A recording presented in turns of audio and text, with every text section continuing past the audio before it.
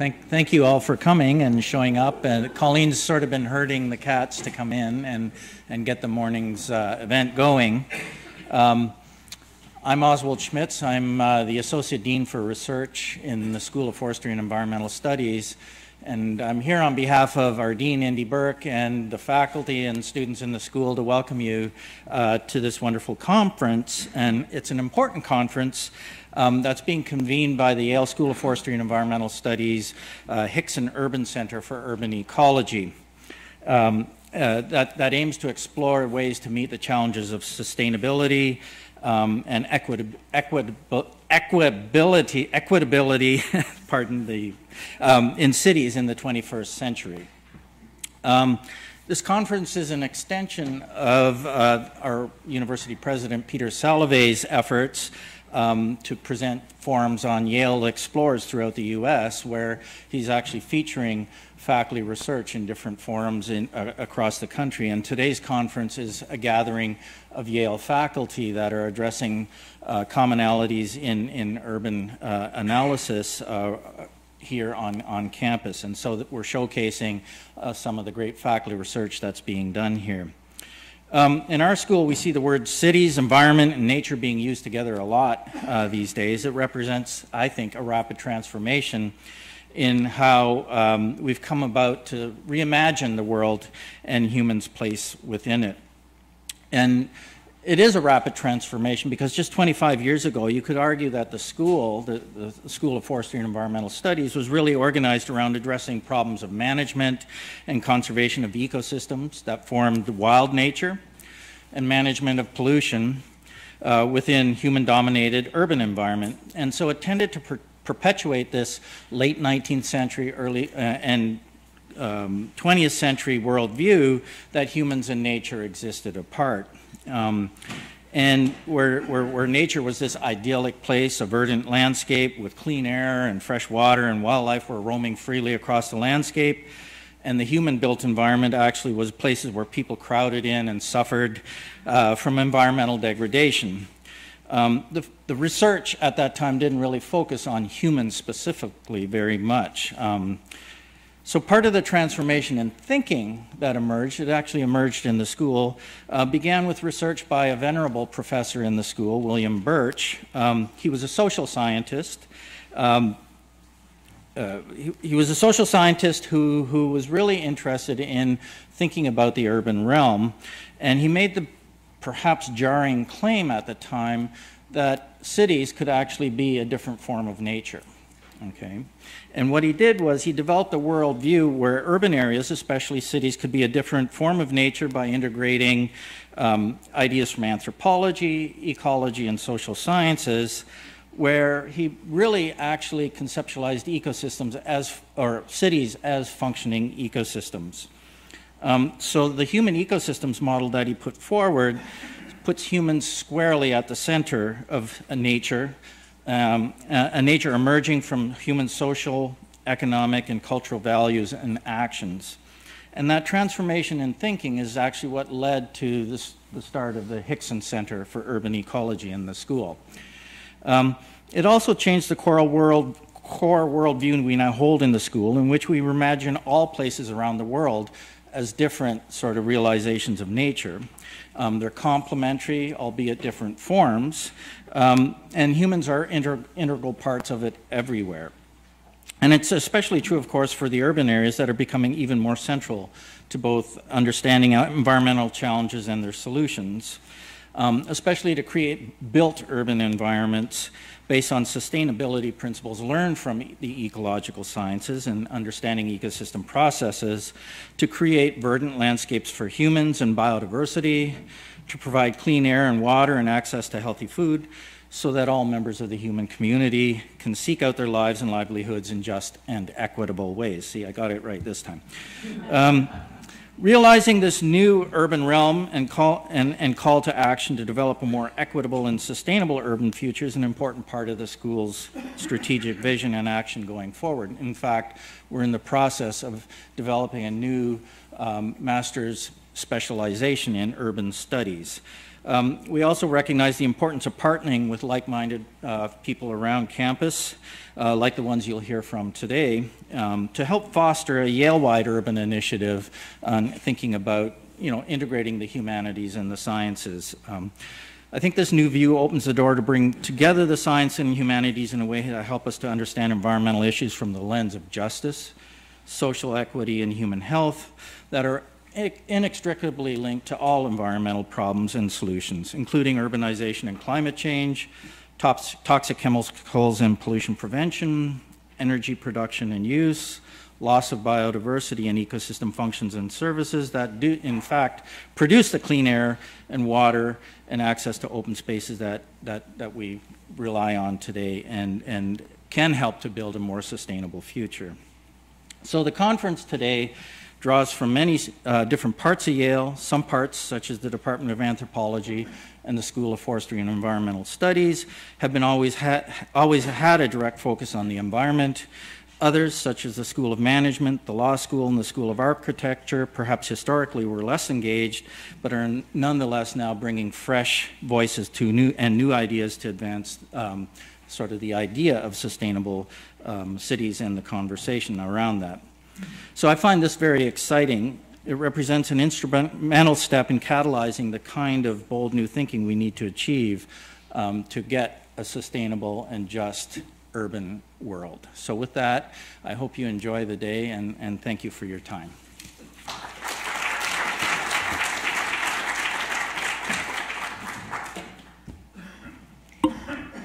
Thank you, Oz, and welcome everyone. I am Colleen Murphy-Dunning. I'm the director of the Hixon Center for Urban Ecology, and glad to welcome you all to today's conference. I have the primary function of housekeeping, which is to keep us on schedule today. So I will be asking for your help so that when we have our breaks that we come in at our scheduled time, in part because we want to hear from all of our speakers and make sure we give them their time, but also because we have an external audience via webcast today. So they will be on the internet waiting for you all to finish coffee and come back, or lunch and come back. So please help me to stay on schedule. And also, when you have questions for the speakers, please use the microphone. If you just raise your hand and start speaking, the external audience via webcast will not hear your question. So that will be important. I also have the pleasure to introduce some of our external speakers today, starting with our morning keynote speaker, Timothy Papandreou. Timothy is the founder of Emerging Transport Advisors, providing strategic guidance to clients to prepare for the active, shared, electric, and automated disruptions to the transport system and broader society. As the former strategic partnership manager at Google X and Waymo, he collaborated with cross-functional teams to prepare the commercialization and launch of the world's first fully self-driving ride-hailing service while being fully immersed in the technology. Timothy co-founded City Innovate, a smart city platform matching government and startups to accelerate innovation, and served as the Chief Innovation Officer for San Francisco's Transportation Agency. This morning, Timothy will explain how the shared electric and automated transition is transforming the movement of people and things. This transition trend has already started and will have a direct impact to the way we fund, manage, and govern our public right-of-way. Please help me welcome Timothy Papandreou.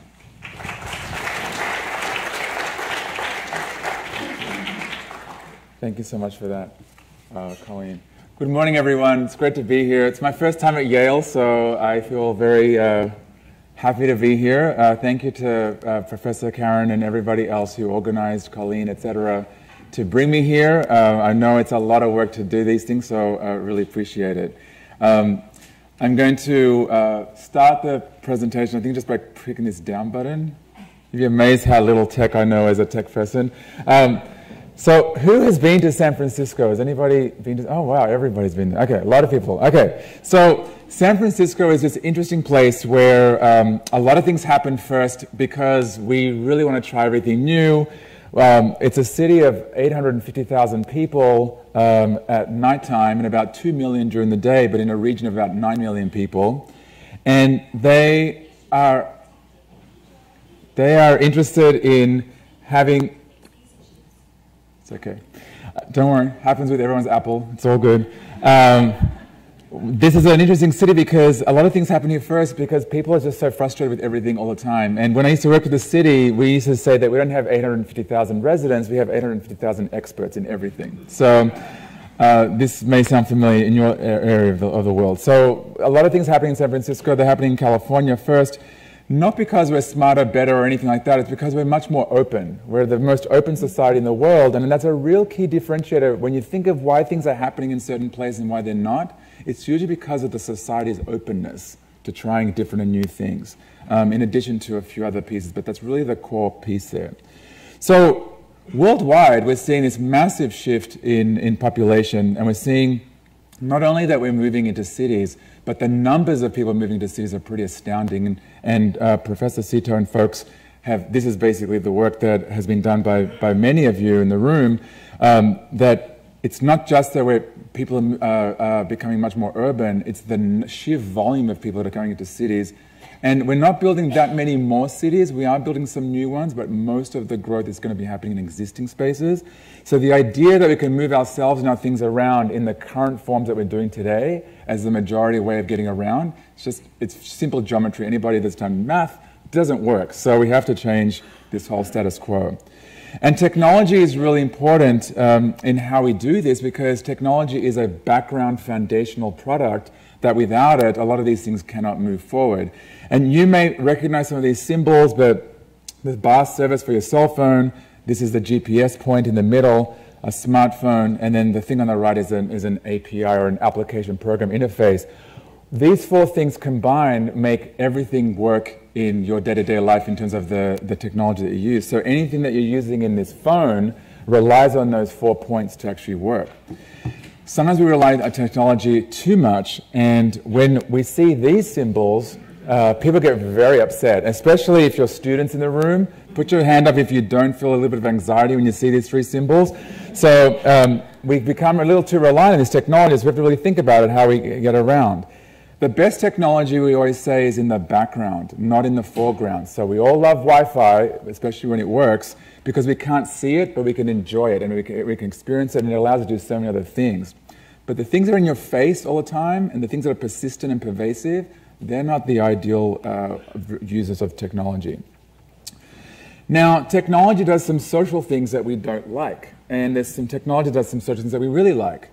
We have to remember though, but it's not the technology, it's actually us. And so this is a typical scene on any train platform around the world. Everyone's on their phone, no one's talking to each other.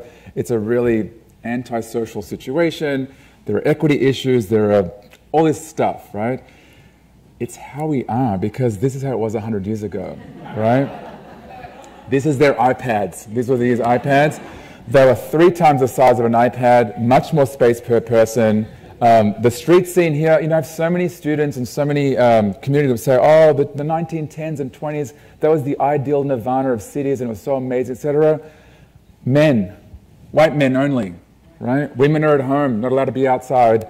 No person of color, gender issues, social segregation issues, all those things are there. It's a really dirty place to live. Cholera is around the corner. Diphtheria is waiting for you next street over there. So yes, the buildings were pretty, but everything else about it was not pretty at all. So this is the best time to be living, folks. As bad as you think it is right now, this is the best time.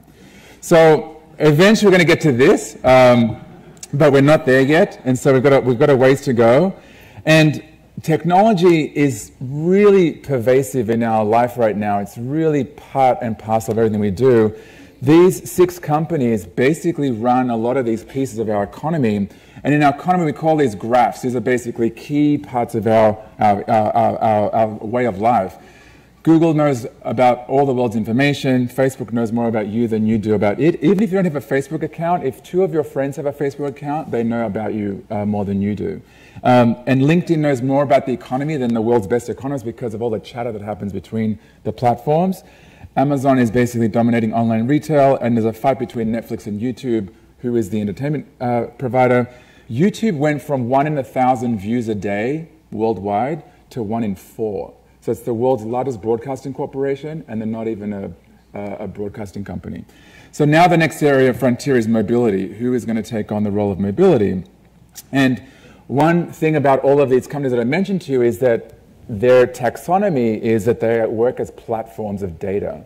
And what that means is, you've heard of platforms. Everybody wants to be a platform now. Like, we want to be a platform this and platform that. Well, the train was the original platform, because actually it was a train platform.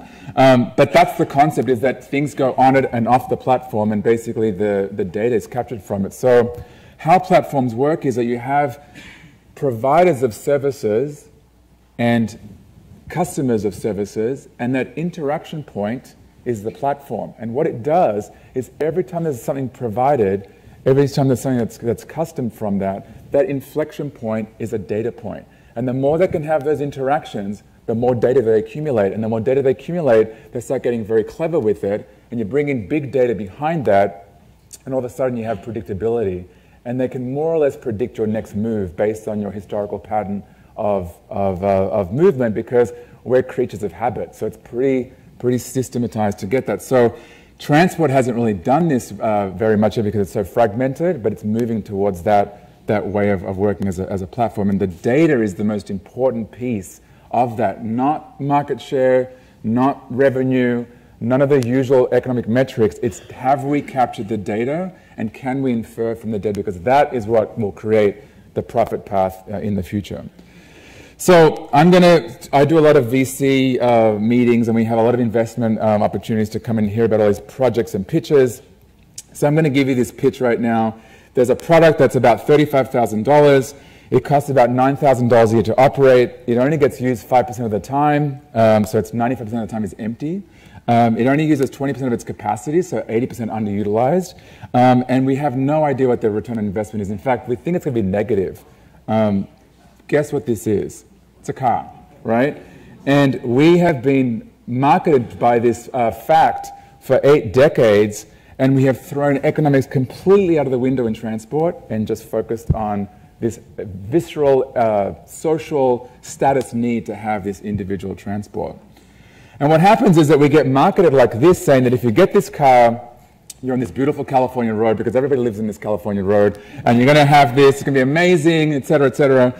It's going to make you sexier, hotter, cooler, safer. You're going to be doing this. You won't have you protect your children in this vehicle because they'll be safer than everybody else, even though you'll kill everybody else in the street. Doesn't matter. All these amazing things. And you buy it and you say, yeah, that makes sense, even though I'm going to lose 30% of the value as soon as I get out of the lot. And then everybody does this, and you say, but wait a second, I wanted this, right? And now I'm getting this, because that's the reality. When we all get that individual transport, we have this collective issue, which means massive congestion and everything else. And the sad thing is, this is the School of Forestry and Environment, and you guys care about greenhouse gas emissions, is that because we've been over-marketed this idea that SUVs are better for us, even though they're actually wrong on every level, they're the second largest growth contributor in GHGs in the US at least, and in global emissions, sorry. And look at the bar at the bottom. If we actually did focus on those just electric passenger vehicles, not SUVs, we actually would be reducing GHG. So there's a real cultural issue, not just an environmental or social issue.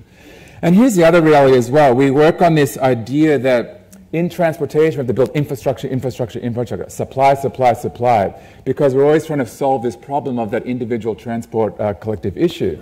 The reality is, this is a graph that very few transportation people actually use. These are the 2 peak troughs of demand for using the public right-of-way. We call it the cat's ear diagram because they look like 2 cat's ears, right? And those peaks are basically when everybody wants to get out there and everybody wants to get home. And it's only because our work culture, middle managers mostly, require us to show up and put our butt on a seat somewhere. But 90% of these trips are actually not required, because you can do the work from home because of that thing called Wi-Fi. We can actually work from home a couple of days a week, and we only need a 5 or 10% shift of people, not 95, a 5 or 10% shift of people to be allowed to work from home a couple of days a week, and all congestion goes away. So that means no more 10-lane freeways needed. So it's not an infrastructure issue, it's not a car problem issue, it's not an individual movement issue, it's a work culture issue. So our work culture is causing all of these issues to become exacerbated. So getting to the root cause is a really important thing. Now, cars are a problem. Having too many cars are a problem. 3/4 of our air pollution is because of cars. 1.2 million people are killed every year because of people being silly in cars. We spend 10 days of our lives in cars. So in the US, we get 10 days of vacation, very short vacation window. Most of the world gets 4 weeks. The US gets 10 days. So we're spending just as much time in our car as we do on vacation. So that's why we're so stressed out. We never get a chance to rest.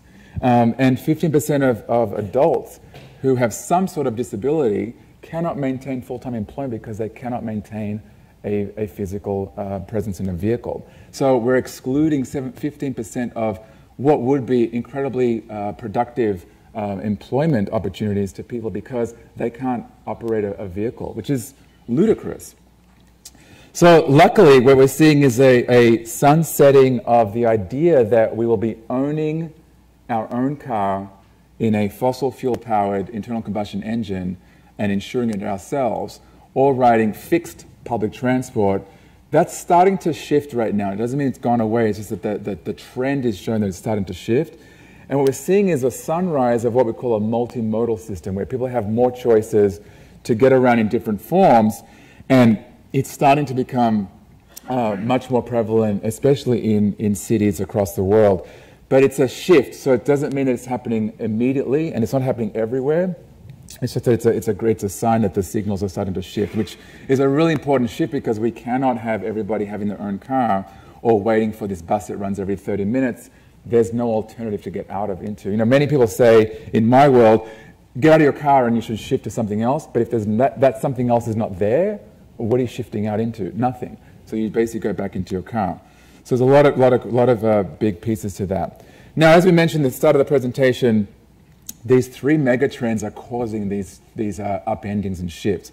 The idea that we can share things and not having to own them, which is very anti-American, I know, but we have to start sharing more. It's funny, we teach our kids to share up until the age of like 6 or 7, and then by 10 years old, they're like not sharing anymore, and as an adult, we don't want to share at all, right? So we have to go back into that learning to share. Electrification is moving forward at its own pace. And that's moving in a way that's much more technical, so it's going to require a lot of infrastructure. This will be an expensive transition piece.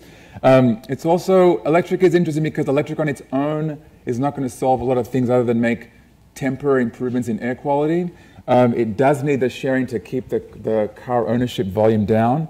And then automated has a lot of promise to show safety and traffic improvements. But on its own, it could actually make things worse. So the three need to actually work together in concert to actually see the change we want to see happen. And it's interesting, it's not just happening on the passenger side, which is what we focus a lot on, it's happening on the freight side. On the freight side, the reason why it's happening is because there's a bottom line there. It's clearly a cost benefit to have a much more of a shared electric and automated system. Every dollar Amazon can save on delivery is about $1 billion on its overhead. So there's a real clear incentive to do that. And they actually may move forward faster than passenger services. So when we add all of this mobility disruption together, many of the advisory groups suggest that if all of this becomes shared electric and automated and we create this concept called mobility as a service, where you can basically route, book, and pay any transport service anytime you want, this could be worth up to $10 trillion by 2035. So in about 15 years, a much larger system than we have today. So there's a clear economic incentive for all of these technology companies to get really involved and work on this very quickly. And we're seeing it happening in all different flavors. There's car sharing, there's bike sharing, there's e-scooter sharing, there's ride hailing, there's transit services, there's all these different services. And they're all coming up in different forms and flavors because there's a lot of opportunity to test and deploy the market. In the e-scooter world, the scooters, there are over 60 companies worldwide right now that are trying to get into this space. And so it's a really interesting, we call it a Cambrian explosion right now of all of these different mobility services. Clearly not all of them are going to make it because just the way the world works, we'll probably have like top 3 or 5 in each region, but there's a huge groundswell of interest and capital flowing into these areas to try out all these different types of mobility, which for you as a customer is the most exciting time because there's so many things to choose from. We just got to make sure they actually work. And why they're doing this is because the car traditionally took care of all of the trips. And now we're seeing, we've known this for a while, but this is now why the companies are paying attention. Most of the trips in the US are less than 5 miles. In fact, a good third of the trips are less than 2 miles, but they're done by car. And they're done by car because we have terrible roads design, we have terrible urban design, and we have terrible land uses. And if we can knit some of those areas together, we can actually see some shift happening. And so many of these technology companies are saying, well, look, for the first 2-mile trip, scooters and electric bikes work really well. Let's try and find those trips around the country and actually open up those markets. And we're seeing that happen more and more and more. So they're starting to peel away market share from personal car trips into more of these different multimodal systems.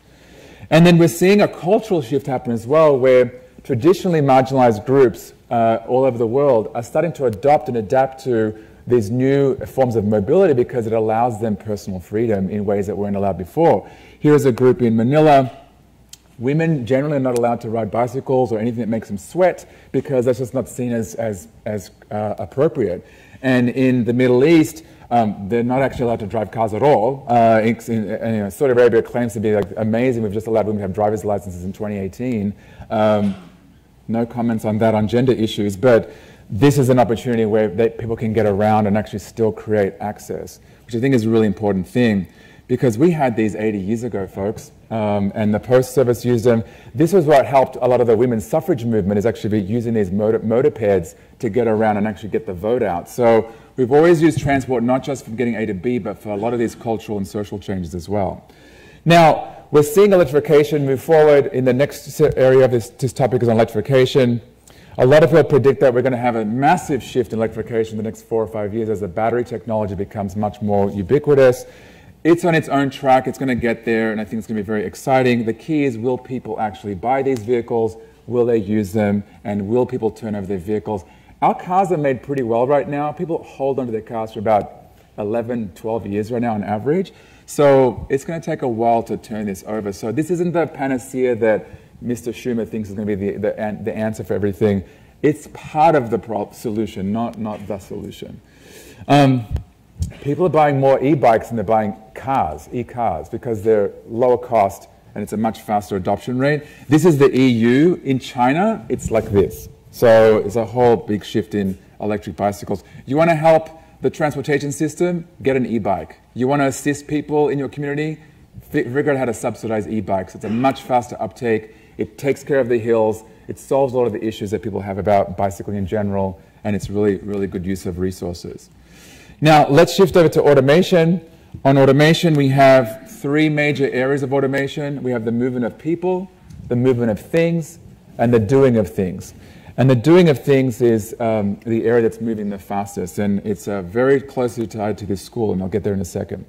So how do we have automation? Really complicated and complex thing to explain, to do, really easy to explain.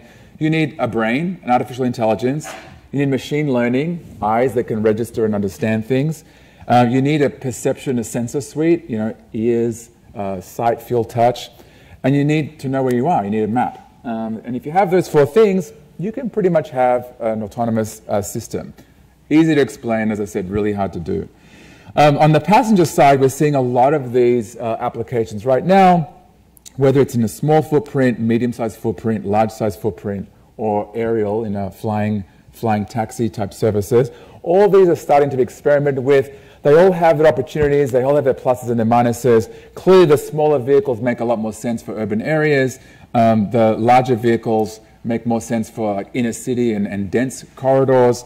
But they all have their own place and space. And the jury is out on what these aerial taxis actually have a value for anything other than very wealthy people. I talked about this last night with a few people in the audience. They'll have a place for someone and something, but they may not be the mass transit solution that we want to see happen. On the delivery side, we're seeing a lot of movement in automation because it helps a lot of people, a lot of systems move more effectively. The driver for this is not automation. The driver is e-commerce. And e-commerce is basically trying to shift as much of this into automation and digital because it's a very manual and analog system right now. So long-haul logistics, I worked at Google Exxon, on Waymo. There's delivery drones that are being applied right now throughout different parts of the country. There's a grocery delivery service in Arizona and California called Neuro that delivers your groceries. So the Kroger chain is basically experimenting this with Walmart. There's the PrimeBot and the UPS aerial services that are delivering parcels and very timely sensitive organs and medical equipment to hospitals. And then there's some other food services. So they're all starting to play and experiment, but it's a very experimental phase right now that we're doing. The area that's moving very quickly is on the doing things, which is all of the support services, whether it's street sweeping, garbage control, agriculture, mining, forestry, and construction, because these are very simple, repetitive tasks. You're going up and down a line, you're going in a circle, you're coming back out. And they're applying these things for efficiency, for effectiveness, but also for workers' compensation. These are very dangerous jobs. They have a lot of injuries, and they're trying to prevent a lot of the tasks that are happening that are repetitive and dangerous. So interesting how they're all coming from different angles, but they're all basically working on the automation piece. This is the number of companies working on automation in the world. Lots of companies. The blue box is moving people, the orange box is moving things, the green box is long-haul logistics, and the red box is everybody just trying to get in the game and figure out how to participate. So a lot of interest, billions and billions of dollars being invested in this, and so it's going to be interesting to see how this pans out. How it works is fairly easy to explain. It has a camera system, a vision system, a sensor system, and a radar system. It needs to basically understand everybody around it. So it asks itself these four basic questions. Where am I? What's around me? What's everybody doing? That's where the brain kicks in, the decision making. And what should I do next? The green path of travel. And not all AV companies are the same. The most important thing about AV technology, if you ever get asked or wanting to know about, is it needs to be able to detect, predict, and avoid vulnerable road users. That's the number one need of this technology. If it cannot understand a person walking, a child with their mother or father walking on a street, a person on a bicycle, it's not ready for public roads. So anybody that comes to you and says, hey, look, my AV technology, ask them that question and see if they can answer that question. If they can, then you can allow them to test on your roads. If they can't, they're not ready.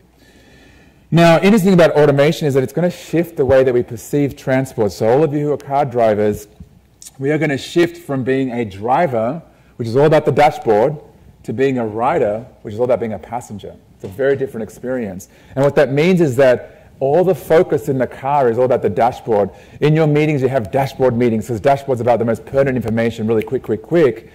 We're getting rid of that. It's going to become an experiential service where now it's not about the dashboard anymore. It's about your experience. You can watch movies, watch TV, play games, listen to stuff, go to sleep, learn something, do all the things, eat, whatever. The things you shouldn't be doing now that you'll be able to do in these vehicles will completely change the way that we view autonomous transportation. And there's a whole hierarchy of value opportunity from just the vehicles, the technology, but also the different services and providers. So it's a very interesting opportunity. If this moves forward as it's being planned, it's going to not just disrupt transportation services as we know, it's going to disrupt a lot of support services, a lot of those drive-through, drive-in, driving school, all those driving-related stuff are going to go away. So there are implications for our urban fabric, because at the last part of this is the land.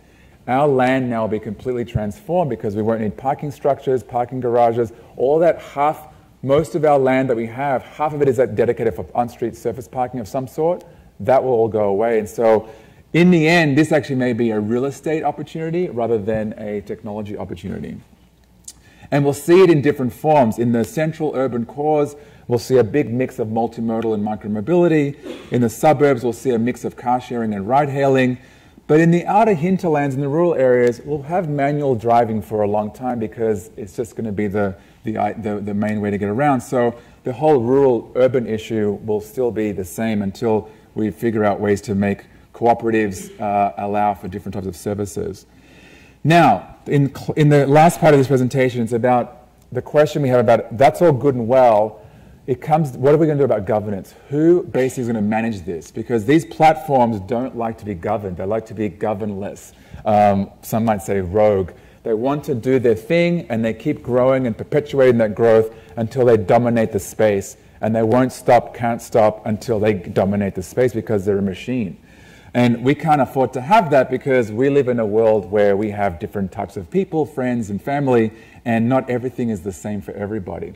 So we need some sort of governance platform, shifting away from this discussion, where the government becomes the platform itself. So the adjudicator, the referee, the coach, we don't have that right now. And so we have all of these fits and starts all over the cities, and we're seeing knee-jerk reaction with terrible regulation, terrible policy. It's all reactive rather than proactive.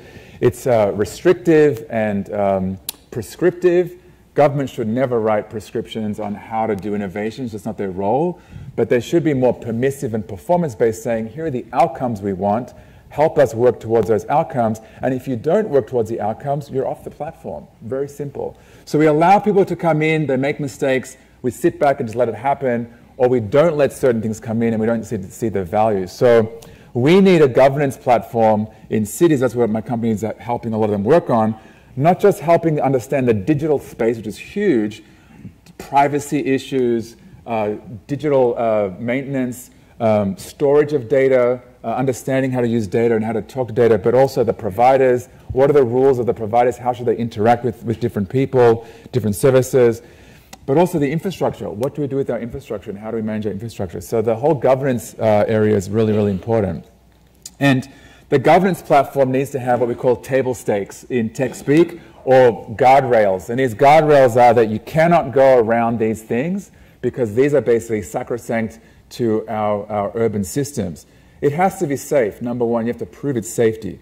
It has to be equitable, which is very different from being equal, right? It's not about equality, it's about equity. Equity means that every different group has the same access that gets them to the same opportunity, rather than everyone gets given the same amount of information.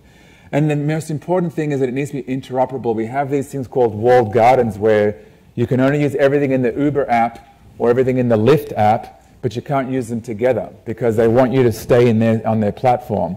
And so we need to make sure that these things are interoperable so that everybody can use them regardless of the opportunity.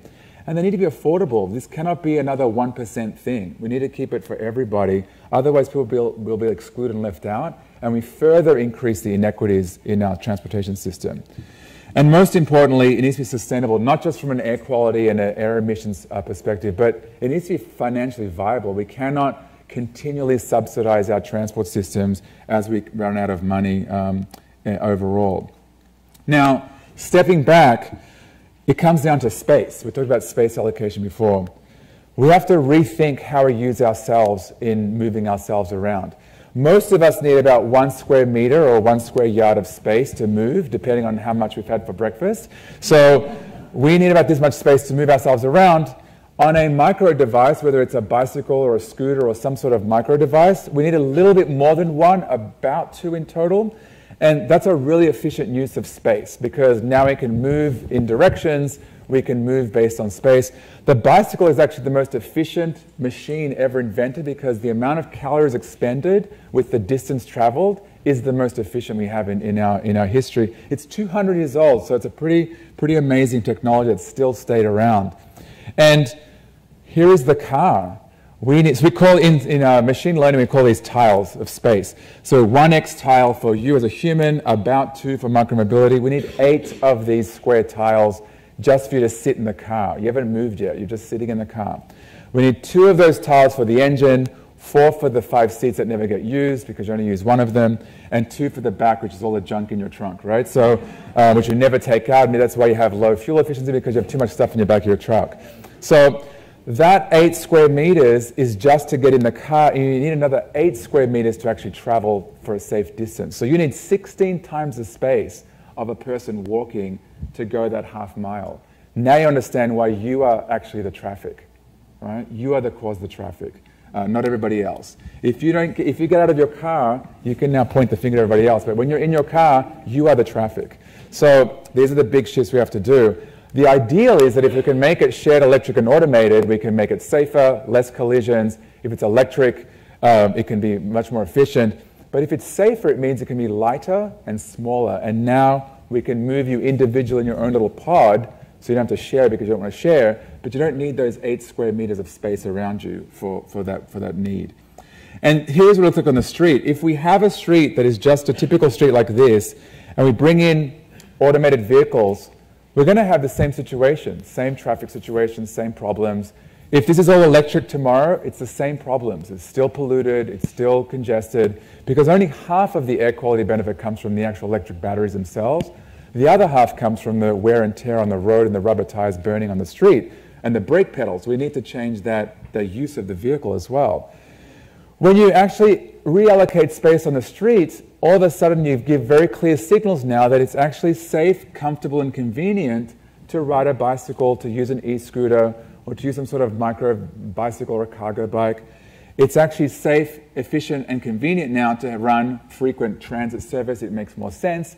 A bus protected in its bus lane, we can run it more often, we can run it more frequently, we can save money from the public side as well. All these things start making sense, and then the residual space can be given to private passenger transport, and you've got plenty of streets to figure this out. You only need 1 or 2 of these streets every 4 or 5 of the streets to make the system work very effectively. So the majority of the space still gets left over for private passenger space, but we're just dedicating a grid for this multimodal system. And you'll be amazed when cities do this, how quickly people who said they'll never ride a bicycle, they'll never take transit, how quickly they shift because it becomes safe, convenient, and fun. When it's fun, everybody wants to do it. This is what it looks like in San Francisco, so we're just not talking about it, they're doing it. And when you allocate space like this, more people travel through the corridor than they did before. This corridor now moves 3 times the number of people, and it feels much more calm than when it was just for about cars and everybody stuck in traffic. So you can do this very quickly, very cheaply, just by reallocating space with paint and with temporary signs. But it requires political courage, and that's a challenge that we have. So how do you do this? Well, you have 3 ways to do this. You either provide incentives, you either price the system. Any economist in the room knows you just price it and people will be rational. Most times yes, sometimes no. And then you have to put it, or you put in restrictions. You basically say you can't enter this space if you have a car, a dirty vehicle, whatever it is, right? So cities are experimenting in these 3 different forms.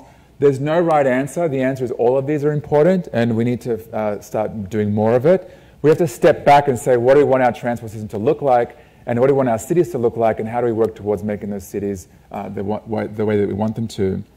And the challenge we have, though, folks, is that all the money that cities have come from fossil fuel taxes, fares, fees, and fines. And if everybody gets a shared vehicle, if everybody's using a shared electric and automated vehicle, they don't own cars anymore, they're not paying registration. Electric means no more gasoline fuel taxes. And if they're using an automated vehicle, it doesn't need to park anymore, there's no parking spots, no one's breaking the law, no speeding fines, etc. Where does the government get its money for infrastructure? So we have to shift the whole thinking to this idea that we'll seek fair user fees, and those user fees will be based on use of the space. So there's an experiment right now that we're running with a few companies where they're charging the use of the curb per minute, per space, per time, and they're looking to see, can that be the new way of funding transportation to basically offset all the potential losses from these big shifts. And we really can't do it by ourselves, clearly. We need to work much closer with the community, much more community engagement. Companies need to work much more with government and academic institutions like yourselves. But there's a really important shift right now, a real call of action to start working on this, because we're seeing the signs everywhere that this is happening. And there is an organization called the New Mobility Alliance, which has developed these 10 shared mobility principles that I'm actually helping with. And really the core message here is that this is a place to start the dialogue and start the engagement. And there's a group that, as was mentioned in my intro, City Innovate, where we work very closely with technology companies and with cities to help them articulate these problem sets, because the #1 issue that cities have actually come back to us saying is that we love all these ideas, we don't have the staff capacity in-house to actually do this. We need staff capacity training, we need behavioral science information, we need data science training, all those new areas that don't exist in cities right now. So I want to thank you so much for your time and really appreciate this. So you got to walk the talk, and you got to, I call it riding the talk. This is riding the talk. So please look forward to the rest of the day's conversations, and thank you for having me. Really appreciate it. Right on time. Yeah.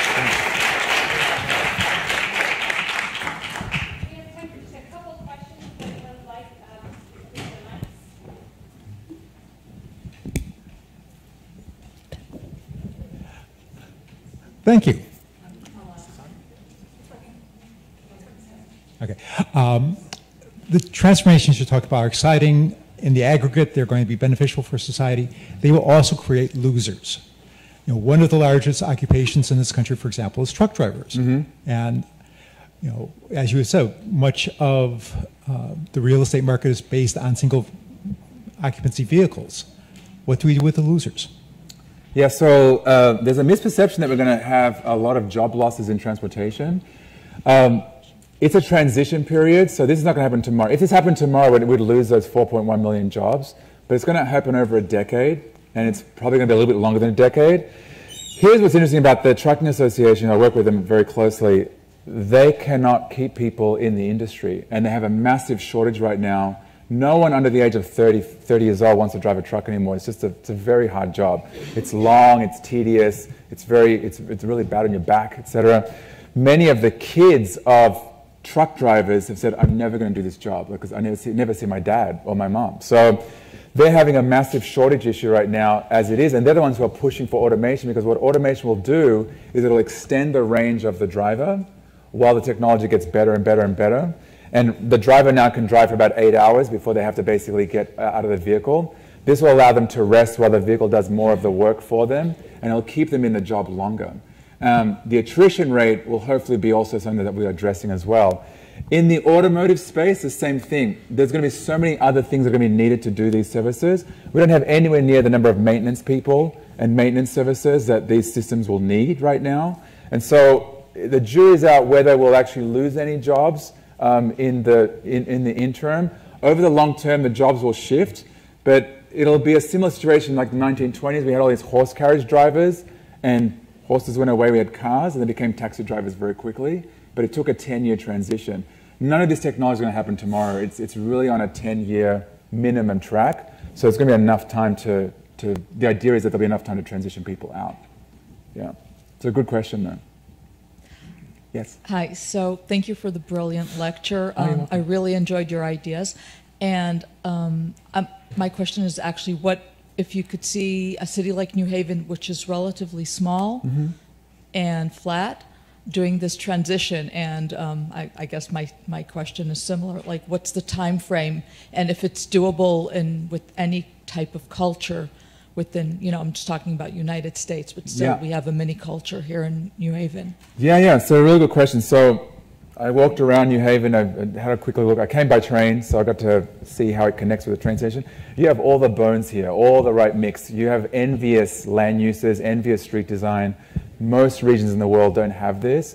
You just need the political support to reallocate the space on the street, to do what's in that photo.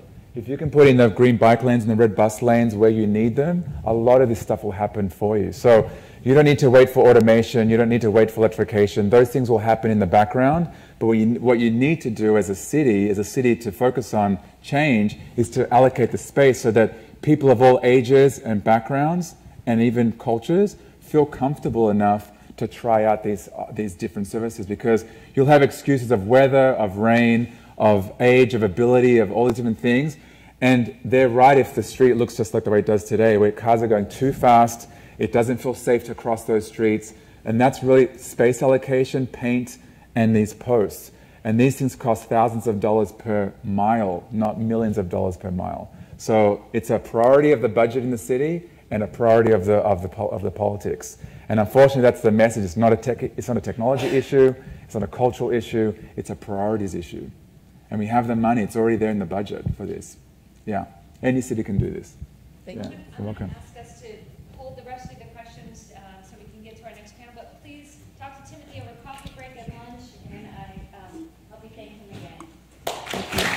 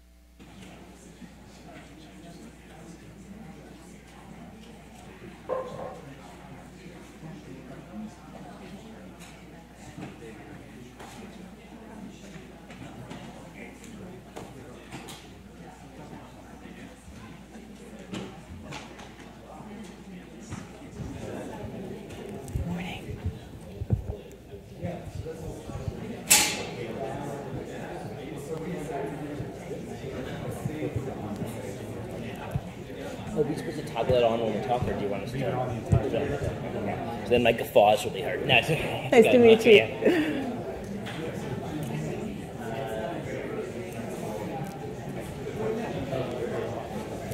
How's it going? Good. I've already spilled coffee this morning, so I've already spilled coffee. I'll try not to spill this water. That shirt has a coffee table. By the way, I'm going to have all my shirts have coffee tables. That's part of the job. Exactly. They don't have a coffee table. It's screwed up. It just looks weird. So you just buy that. I'm getting a new haircut. For God's sakes. The sleeves, particularly. Thanks. You have to turn it on too. Or I guess when it's.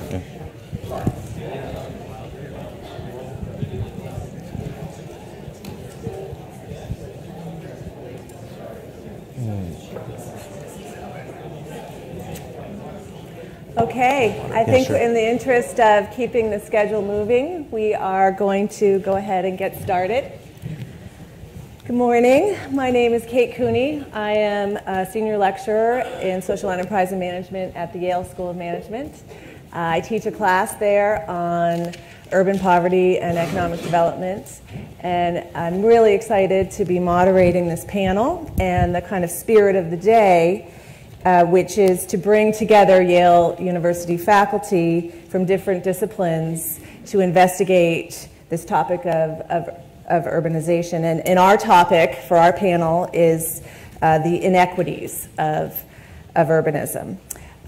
So it gives those of us who are working in this area a chance to speak with each other, which is really exciting. And so for the first part of the panel, we'll be doing that. We'll be talking to each other. And then we are going to leave a lot of time to also engage with all of you for the second half of the panel. So in the spirit of that interdisciplinarity, we have Erik from the Department of Anthropology. Erik's work focuses on the uses and abuses of culture and urban civility in urban Vietnam, and how this civilizing discourse entwines with spatial action in ways that legitimize broad-scale privatization. His research explores how the study of social space can reveal unspoken relationships of power and ideology in post-reform era Vietnamese cities. We have Elihu Rubin from the School of Architecture. Elihu's work focuses on the built environment of the 19th and 20th century cities, history and theory of city planning, urban geography and the cultural landscape, transportation and mobility, architectural preservation, heritage planning, and the social life of urban space.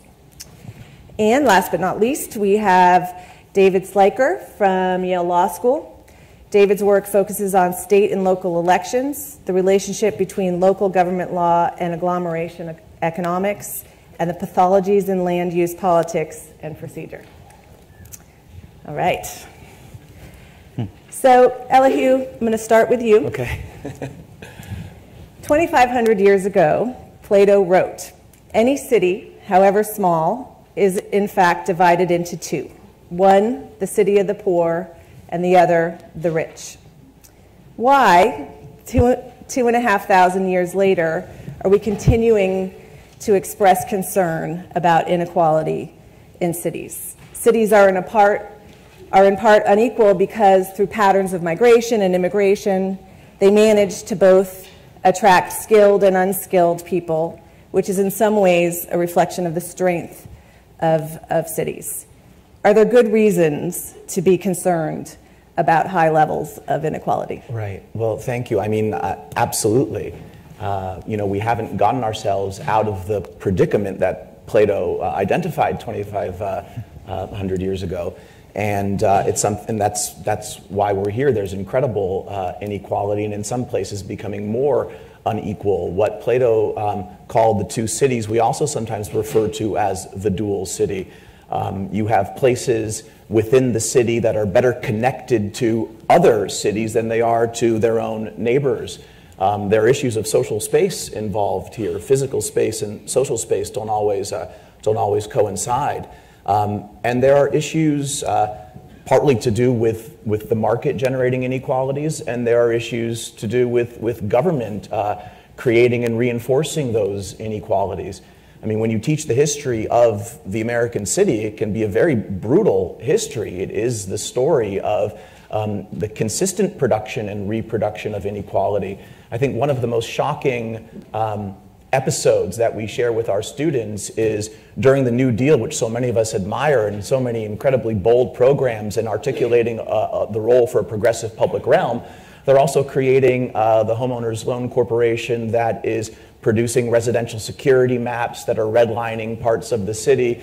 Those areas often then become the areas of the city targeted for urban redevelopment in the 1950s and 60s because we've starved them of capital. This gets to part of the issue around, that Timothy raised too, around government regulating or innovating. That really was not a productive innovation at that time, and we're still clawing our way out of some of the inequalities that government, often in explicitly racist ways, has had impacts on the inequalities in our cities. So one of the concerns is the way that previous moments of inequality get encoded into the built environment, and that then becomes this kind of motor that continues to perpetuate and continue and even compound. Absolutely. David, jump in. So we wouldn't want cities to be perfectly equal. It would be a profoundly bad thing. If you want to look at a place that has a low Gini coefficient, you can look at Westport, Connecticut. It's completely equal and completely rich. The idea of cities attract people of all sorts because they are big economic engines, and they are places where people of all economic types can come. That the American mechanism for generating urban inequality is largely exclusion. So we can exclude people from areas and keep our neighborhoods extremely equal in housing type and in wealth, but the poor people don't go away just because they're not in town. They go to the ex-urban fringe, they go to other areas of the country, and this really, the desire to export poverty for property tax reasons or other reasons drives a lot of national inequality. Access to our richest job areas in San Francisco, New York, LA, Boston. We've created land use restrictions that have made it extremely hard to build housing, which keep people out of them. That drives a lot of national inequality. But ironically, of course, in many towns, it increases equality on some level inside the city. So a city that has all types, a city of rich and poor, is the sign of a healthy society rather than a sign of an unhealthy society, because it means the city is accommodating people from all income streams. Mm-hmm. I just want to jump in, Kate. You asked why it's persisted for so long. I think one of the issues is those in control of the city-making processes tend to be those who are already in positions of power. And there's systematic forms of occlusion that happen that ignore the city inhabiting qualities of people who are outside of those systems of power. So you could see this, the reason in my research I focus on a civilizing process is in Vietnam, in contemporary Vietnam, you have urban planners who never set foot into different parts of the city, who are making major decisions that are ultimately transforming those parts of the city, often in their own minds, based on kind of ideas of disrupting urban development or redeveloping things in all kinds of ways.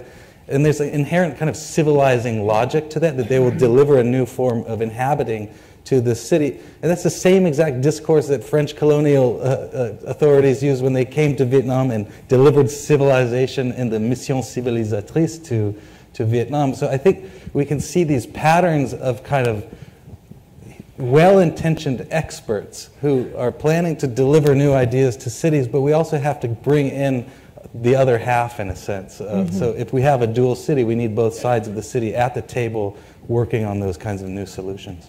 Yeah. And Erik, just to stay with you for a minute, in your book, you talk about the luxury and the rubble. Right. And so you intentionally bring in two different standpoints on these economic developments. Can you talk about the different sort of perspectives on the big development projects that you're looking at? So my research is about master planned urban development projects that are coming into places like Vietnam.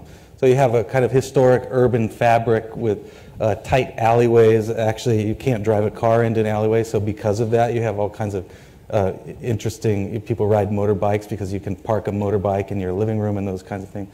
And there's a new development of these master planned urban developments, which in one way is designed with the intention of liberating people from the intense density of these kind of difficult to live in, hot and otherwise difficult cities, but in the process delivers inequity.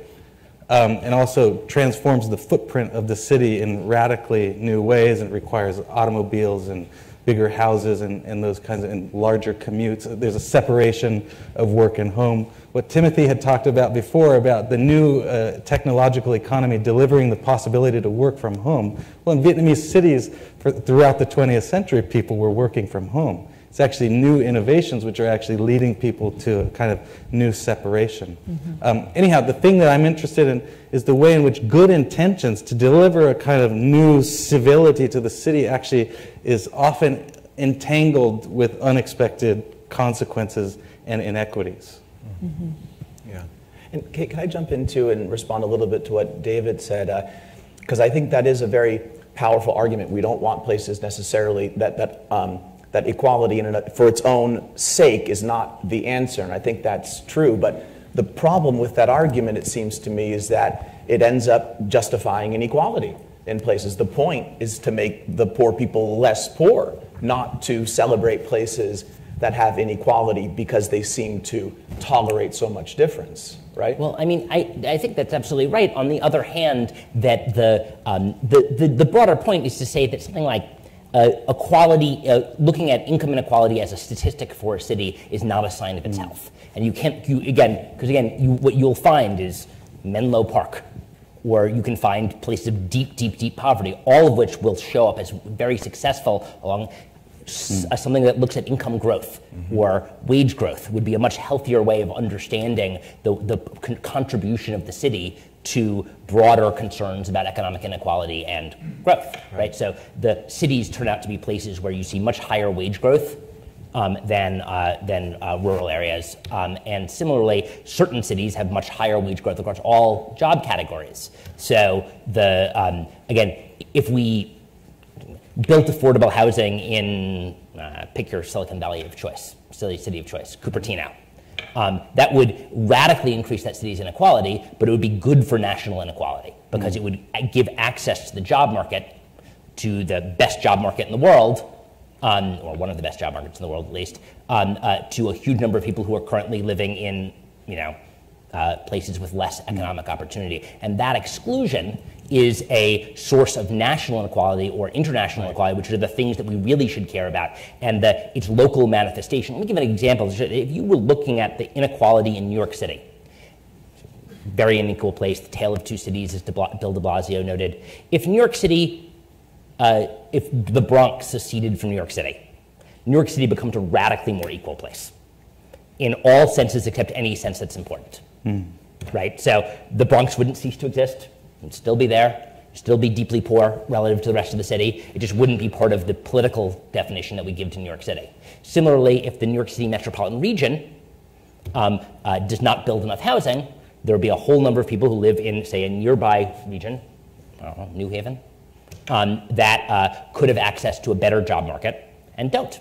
So the point is that the statistic or the mechanisms of thinking about urban inequality, we want places that that incorporate the poor, immigrants, etc., because they are economic engines, and that will contribute more to the things we really should care about, which are not defined exclusively by geographic boundaries. Can I just interject on this point?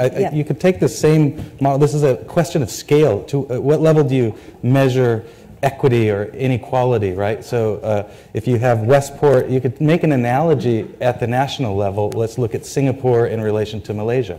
At one time, they were the Malayan Federation, right? But when Singapore separates from Malaysia, all of a sudden, within Singapore, you have a kind of mini Westport, and you don't have to deal with rural-urban differences. You don't have to deal with vast hinterlands.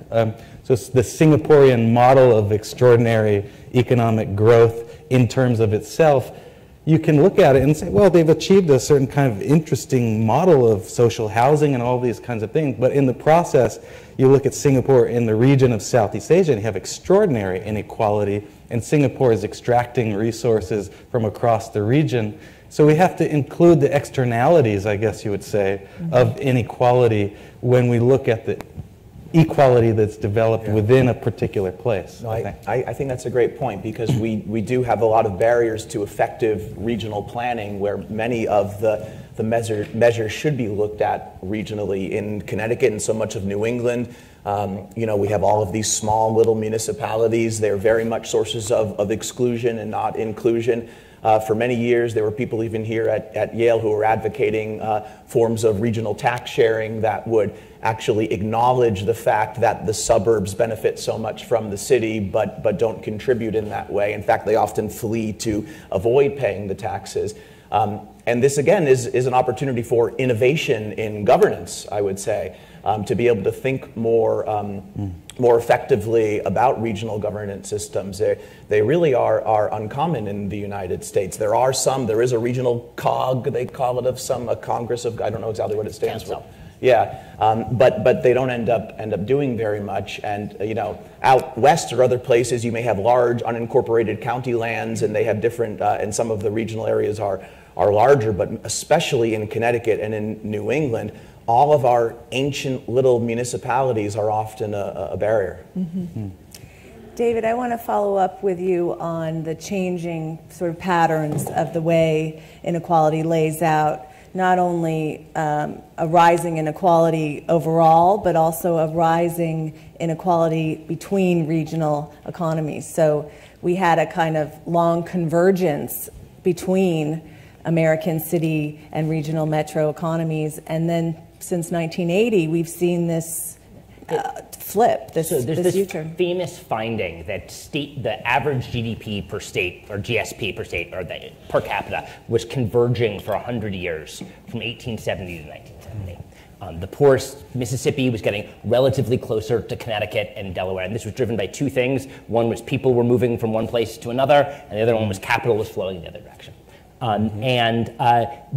What we've seen since 1980 is that has stopped, or slowed and then stopped. And today, in fact, you're seeing greater divergence, that the New Jerseys, Connecticut's, Delaware's, Marylands of the world are getting richer per capita relative to the poorest states. And this is a source of national political contradiction, and it's also a sign of a really, really broken system of national and regional government. So part of it is just broader things one might think about inequality that just are felt locally, right? So that if the incomes of the rich go up, then the incomes of the places where rich people live go up, and so that's in one set of policy concerns that it's kind of, I don't know how native it is to this discussion, but a whole variety of these things are driven by the fact that we've made it harder for people to move to places. And so I've talked about one, which probably the biggest one, which is housing limitations. There's just not enough housing in the places where we need houses such that people can move there, but it's a lot of other things. So it's occupational licensing restrictions, which about 25% of American workers need an occupational license to work. That's almost all regulated by the state or city level. They're almost never interoperable, so that if you are registered as you're a lawyer in one place, you have to take a whole new test to be a lawyer in another place. Similarly, across a huge number of professions, including not just high-end professions, but hair braiding, famously. It's also true for a lot of public benefits. So just because you get benefits in one place doesn't mean that if you move, you'll get benefits in another place, which means is an extreme disincentive to move. We've created lots of barriers to people moving. These barriers are felt much more on the lower end than the higher end, and they limit the ability, and this creates a much more regionally unequal country. Erik, in the Vietnamese case, do you see the rise of these luxury zones also attracting sort of low skill labor to that same region, or what's the dynamic there? The dynamic is really extremely fascinating, multi-level. So in Vietnam, you have a regional divide, North Vietnam and where I do my research is in Ho Chi Minh City. You have massive injection of capital from Hanoi-based elites, often cadres, party members who have gotten their money through nefarious means. So there's massive just planting of money into real estate developments, these master plan developments, because they're made by corporations. You don't have to deal with individual homeowners to buy and sell and create the kind of networks that you need to have a trustworthy real estate transaction. People can be sitting up in Hanoi and just buy like 10 apartments down in Saigon to launder their money, essentially, to put money in a particular place. So you have that, but then you have these large-scale, what they call in Vietnamese a spontaneous urban development that emerges on the periphery of these zones with people who can't afford to purchase property within there, but they're doing all the services. So you have the kind of dynamic relationship between informal housing and informal development that's often being built in wetlands in kind of precarious ways, and these new urban developments as well. So that's, yes, it's attracting, but it's attracting in forms that actually reproduce the inequity. And some of the issues about land use are really important too, because you have basically people who are now buying 3 houses in ways that are completely unnecessary, that are adding to the footprint of the city and adding to resource use, pushing out and driving up property for those informal housing developments at the same time. It's creating a very volatile situation in many ways. Yeah. Elihu, we've also, as you mentioned, we had this period of urban renewal that's kind of resonating with the story that Erik is telling in Vietnam. What were some of the ideologies driving that period of urban renewal, and what are the lessons that is there a consensus about the lessons that we've learned from that? I think for a long time there was a consensus that the mechanisms of condemnation and clearance were cruel, were unnecessary, were myopic in terms of the inability to recognize sustaining urban environments and condemning them as slums and blighted areas. It was the hubris of the best and the brightest.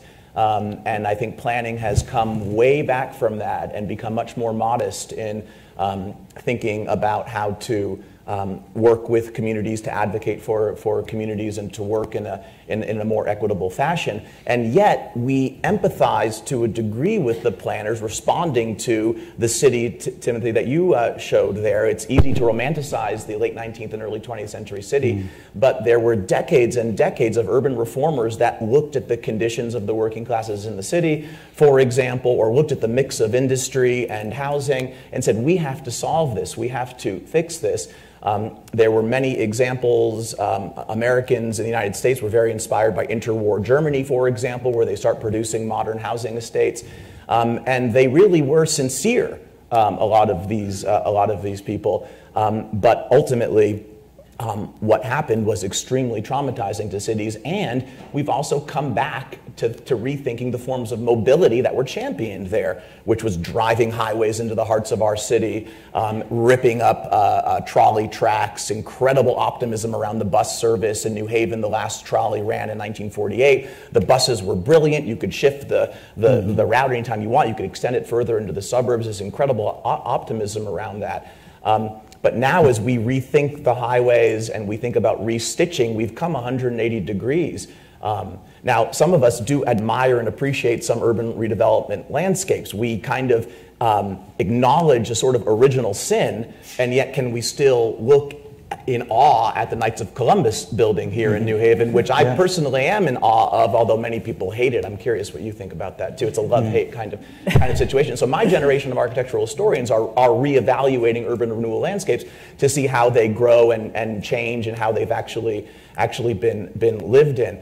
But tremendous inequalities were formed during that time, despite initial optimism around the progressive ideas. Just one last thing, I know I'm going on a little bit too long on this, but one of the things the progressives were responding to were slumlords. were people that were a lot of absentee landlordship, and that government could step forward and innovate here and provide good housing for people. Because of some of the perceived failures of urban renewal, the feds and the government stepped way back. This is why some people romanticize even Robert Moses, because at least he stood for a powerful role for the public realm. Now we've stepped way back, and what issues do we have? In New Haven today, we have a slumlord problem again, and we have the Livable Cities Initiative doing their best to keep them in check. But we traded a lot of some good ideas. Some historians are trying to resuscitate Ed Logue to say, hey, he was trying to do some good things here. Can we put a good place for the public realm? Can we reinsert that into the discourse and kind of shake off the hangover of urban renewal? Yeah, the new Ed Logue book is you're referring to. It's I thought it was a horror, the book, and horror. A horror, yes. Because what it doesn't do is it valorizes intentions over outcomes. Right. At no point does the book or the kind of new Logian, there are other, to talk about the actual success of places rather than talk about their intentions, which were admittedly good, and of course birthed in these buildings. So Logue, a son of Yale Law School, trained by Yale University planners, and at no point in any of the sections does it actually reckon with the fact that almost all of them were like real disasters. And so not only that, they went bankrupt. The book treats as a footnote the fact that the Urban Development Company, which it talks about its line, actually went bankrupt because it was not a sustainable form for it. And so it's one of these things that the kind of new romance of the kind of revival of the urban renewal movement still, to my mind, hasn't reckoned with with outcomes rather than inputs. I just want to add on, I think the lesson cross-culturally, the New Haven story, the Ed Logue story, is really a lesson of hubris, actually, and a lesson in the need for incremental thinking. A lot of the, like, you can read the Ed Logue book and discover good intentions, right? And you can see the same thing in French colonialism, too. You can see the same thing in contemporary Vietnamese urban planners. You can see it in Chinese planners. You can see it across the world, these kind of expert planners who have good ideas. It's not like an inherent evil inside that's designed to go out and destroy the lives of others, right? But there is a hubris that I think needs to be checked and to be slowed down a little bit too, so we can appreciate aspects of mid-century modernism. Who doesn't like a great mid-century modernist coffee table, for example? But at the same time, you have to recognize that not every coffee table in the world has to be mid-century, and then all previous existing coffee tables needed to be destroyed, right?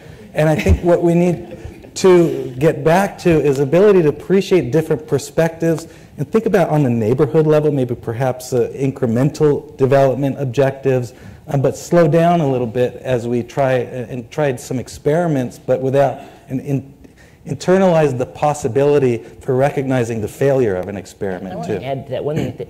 Our property markets in the United States are probably our single most regulated market in many ways. The idea of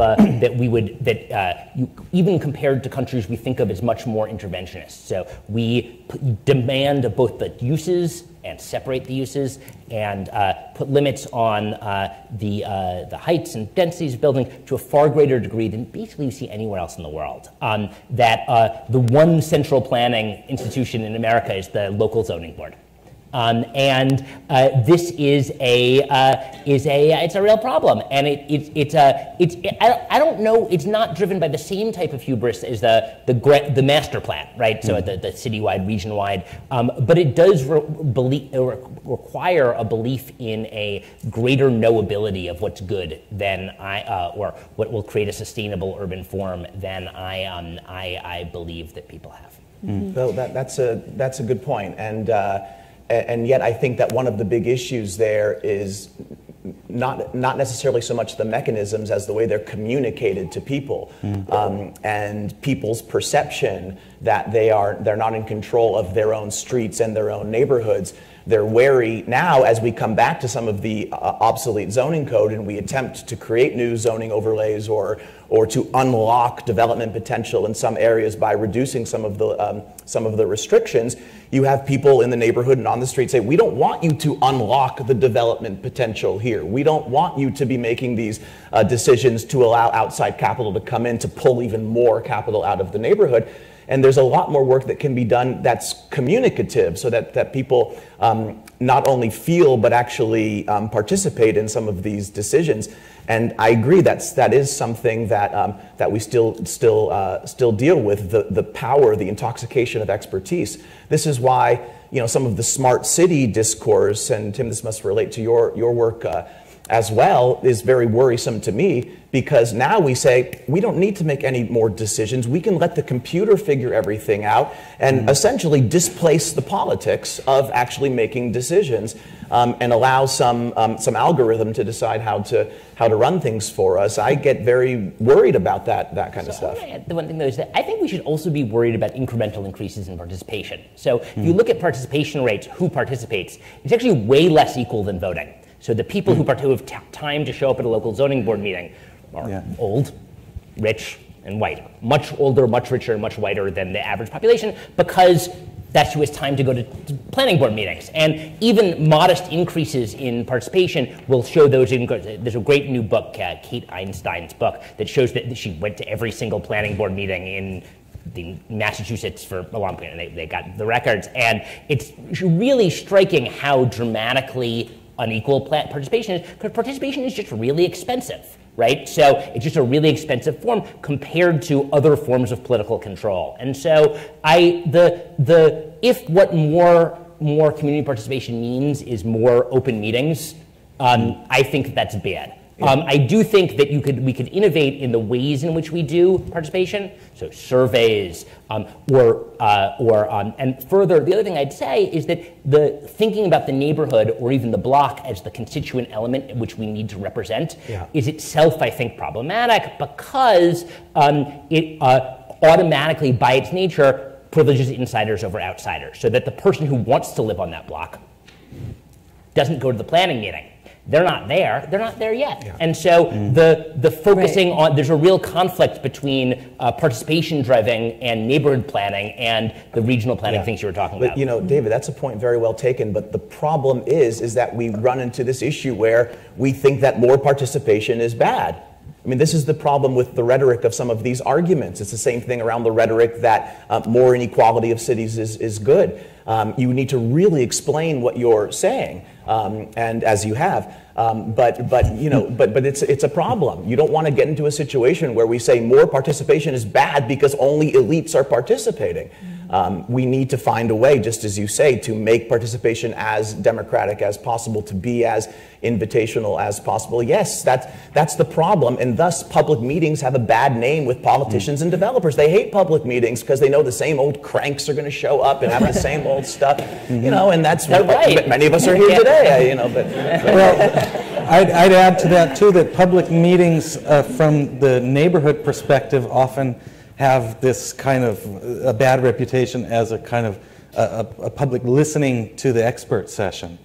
Oftentimes, and so especially in other parts of the world where there's different levels of civic participation, and actually actual electoral democracy doesn't necessarily always exist, right? And so these things will be often portrayed as getting the ideas from local neighborhoods or something.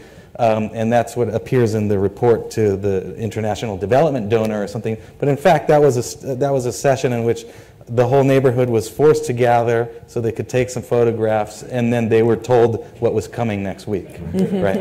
Yes, that happens all the time. So we've talked a lot about the sort of history, how we got to this current moment, some of the misalignment of incentives. What do you think are going to be the key mechanisms driving inequities going forward? Let's start with the U.S. case. I mean, are these kind of current agglomeration economics just representative of an early moment in a new industry, and we're going to see some kind of spreading out again amongst other cities and a turn towards convergence, or what do you think are some of the underlying mechanisms? I mean, again, one of the things is like if you could predict exactly where the economy's going, I recommend leaving here and buying stock or something. It would be a more profitable way to go about it. One thing I'd say is that people had a lot of expectations that technology would be anti-urban and anti-superstar urban, that people would stop moving to New York and move out to Wyoming where they'd have space and they'd telecommute. But it's turned out thus far that most information technology has been urban supporting rather than urban. And if you think about what you use information technology for, it's largely for setting up meetings. Sadly, but you send an email. Do you want to meet for drinks? Well, if there's no one around for drinks, that's not really all that useful a technology. And even the belief in working from home has largely. I mean, there's been some small increases, but there's been a lot of counter trends also that you've seen people, especially for higher end workers, desiring more in-person contact because there's a belief that people are going to learn from one another through semi-random convert. The famous example of putting the bathroom at the end of the hall so everyone has to walk in and meet one another. So I don't see any reason to expect a divergence of economic activity. I think the question is, can we bring everyone into it rather than attempting to figure out where economic activity should go? Mm-hmm. Yeah, I mean, this is not really a satisfying answer, but the drivers of inequality are the government and the corporations. Yeah. I mean, you see it today. We continue to commit crimes against our own population. Like when the governor of Michigan authorized the switching of the water system in Flint from Detroit to the Flint River, there are now reports we've poisoned a generation of people there. That was a poor decision by government, where we've poisoned our own citizens.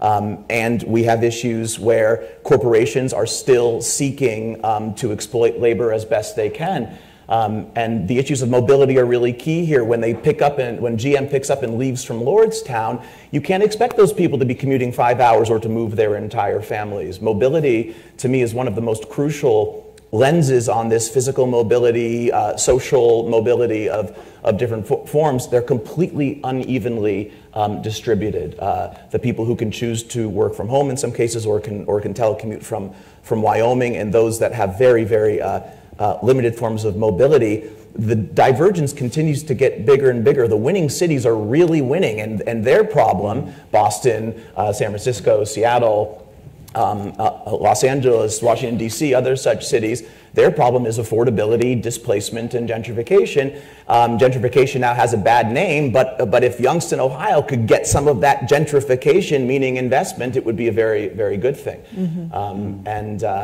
And yeah, it's going to take a lot of efforts to persuade, in some sense, corporations to make longer lasting commitments and then to build from the grassroots opportunities in places like that and to build the next generation of entrepreneurs in those places.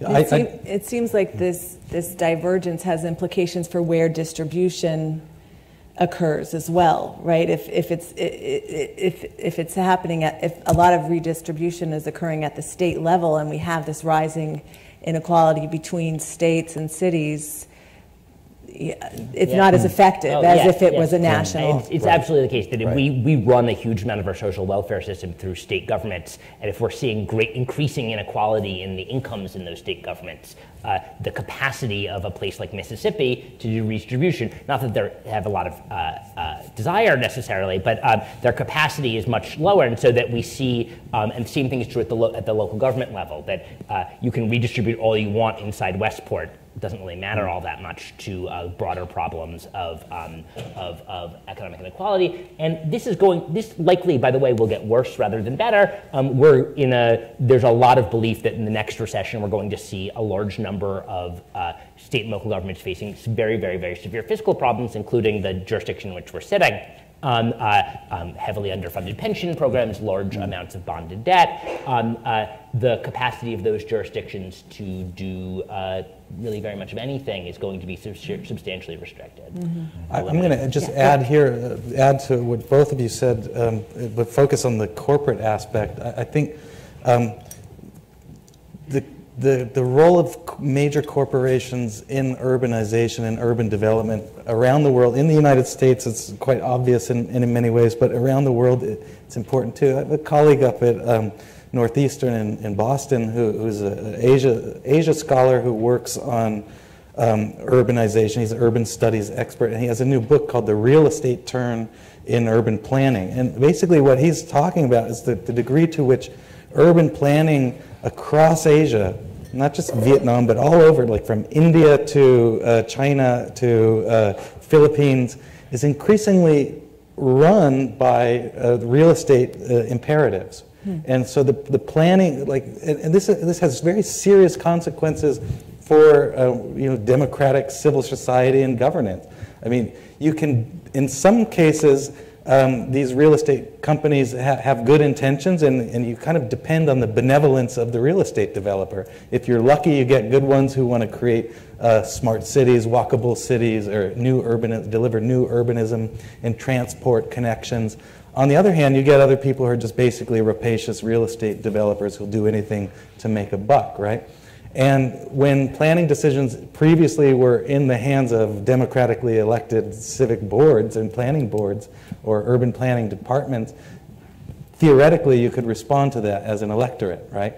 And we're losing a lot of that in the contemporary world. So that's one of the dangers that I see, but it's also an opportunity in some cases. In the Vietnamese case, I'll say that a lot of people I know, when you talk to them on the street, they're quite happy that corporations are taking over because they're sick and tired of the single-party state and the way it's gone about urban development, right? But I think there needs to be an increasing dialogue between that, because of the way in which some people are willing to cede so much development to corporations in the short term, you can't necessarily predict what will happen in the long term. Yeah, that's interesting. I mean, that's sort of a there's nothing new under the sun sort of situation here. I mean, what the critical history of urban planning are elites hiring experts like the Commercial Club of Chicago hiring Daniel Burnham in order to create a plan that substantiates additional accumulation for capital elites. It's only been really, in some sense, since the 60s and 70s that really, maybe truly radical or progressive advocacy planners began to try to flip the script there a little bit. It's very typical that a history of urban planning is a history of capital harnessing these very powerful rhetorical and visual arguments in order to substantiate these kinds of interventions. And why wasn't so much of Burnham's plan for Chicago realized? Because the small landowners and the small business people that weren't in the commercial club said, you can't build a boulevard through my property. Until urban redevelopment, the mechanisms of eminent domain and the legal and administrative mechanisms are so much more effective that they do end up being able to acquire huge amounts of space, despite sometimes the small business person saying no, like Savitt Jewelers here in New Haven, saying you can't condemn my property for the Church Street redevelopment. I just built a beautiful new building here. It's certainly not blighted.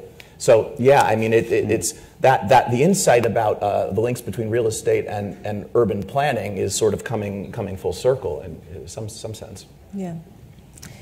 Before we open it up to the audience, just given the interdisciplinary perspectives that you all bring, and with a kind of renewed interest across fields in inequality and particularly the inequities of urbanism. I just wondered if each of you could reflect on sort of anything new in the research that is kind of driving new insights or understandings in the field that you would highlight for our audience. Well, I wanted to shift the gear slightly. I think there's actually an inequity in approaches to understanding cities, too. I think there's a kind of a visual fetish when we look at cities sometimes. For example, the word blight or slum, for example, is often, it's a kind of visual metaphor, like a blighted space, let's go, and we must clean it up, right? But the social experience of this place that may or may not be blighted is often very radically different by those who inhabit that space than those who look at that space from afar. And so we're in an era of big data, right, where data gives us the opportunity to see things in new ways, But it's also possible sometimes that big data can occlude our vision, right? It's like, I'm not saying that we shouldn't be using data to understand cities, but I think we need a radically multidisciplinary agenda that says, for example, a big data person who's looking at a city should actually, if they're going to actually make a radical urban transformation, they need to live in that place for a couple months, even a year or something like that, before they start assuming that, for example, these figures in the GIS map that then's been produced out of that can explain what it's like to live in that area. And likewise, I think anthropologists like myself, who could just go and live in areas for a while, need to start learning how to use data to understand other aspects of the phenomenon. Yeah. Well, this is where I would turn the tables on you, Kate, to hear more about your work on opportunity zones and what are some best practices in actually working to ameliorate inequality at the urban level. I mean, I would say partly from the perspective of urban and architectural history or city planning theory, there have been huge strides forward and in rewriting a more equitable social history of architecture and urbanism. And there's a new generation so the work that you see in the conferences today are representing much more diversity and much more equity at the scale of the players of the city. There's much less, despite new books about Ed Logue, for example, there's much less interest in the heroes and much more interest in people working from the ground up. And so one way to begin to do it is recovering a more equitable history of urban change and of architecture and of urban planning. But it would be interesting to get maybe you'll say something about this as well, because a lot of people are looking for solutions to this, and there haven't been that many good ones. It's not enough to say that we're going to encourage a certain amount of investment in gentrification in some areas to create this kind of moment of grace, this sort of beautiful moment of increased cosmopolitan diversity, until you hit a tipping point and all of that kind of gets lost. I would say, just to make one point, many of us believe there need to be stronger rules and laws to do with the right to the city, to do with tenants' rights, to do with not only residential rent control, but commercial rent control. There are some controls like that some people think are effective. David, you must have some thoughts about this. Well, I thought all that last bit was awful, but I'll leave it alone for right now. I think the commercial rent control. Oh my goodness. No? No. It's a way to create huge vacancy problems because they're going to be temporary. The vacancy problems are the ones we have right now, where they sit on the buildings and they jack the rents up so high and they wait for the Dwayne Reed to come in. The way that commercial rent control generally works is it sets a rent for the length of the tenancy, so you have to wait for the high rent in order to set the rent, so that it would surely have huge increases in vacancy, but I will leave it alone. You can develop a better way.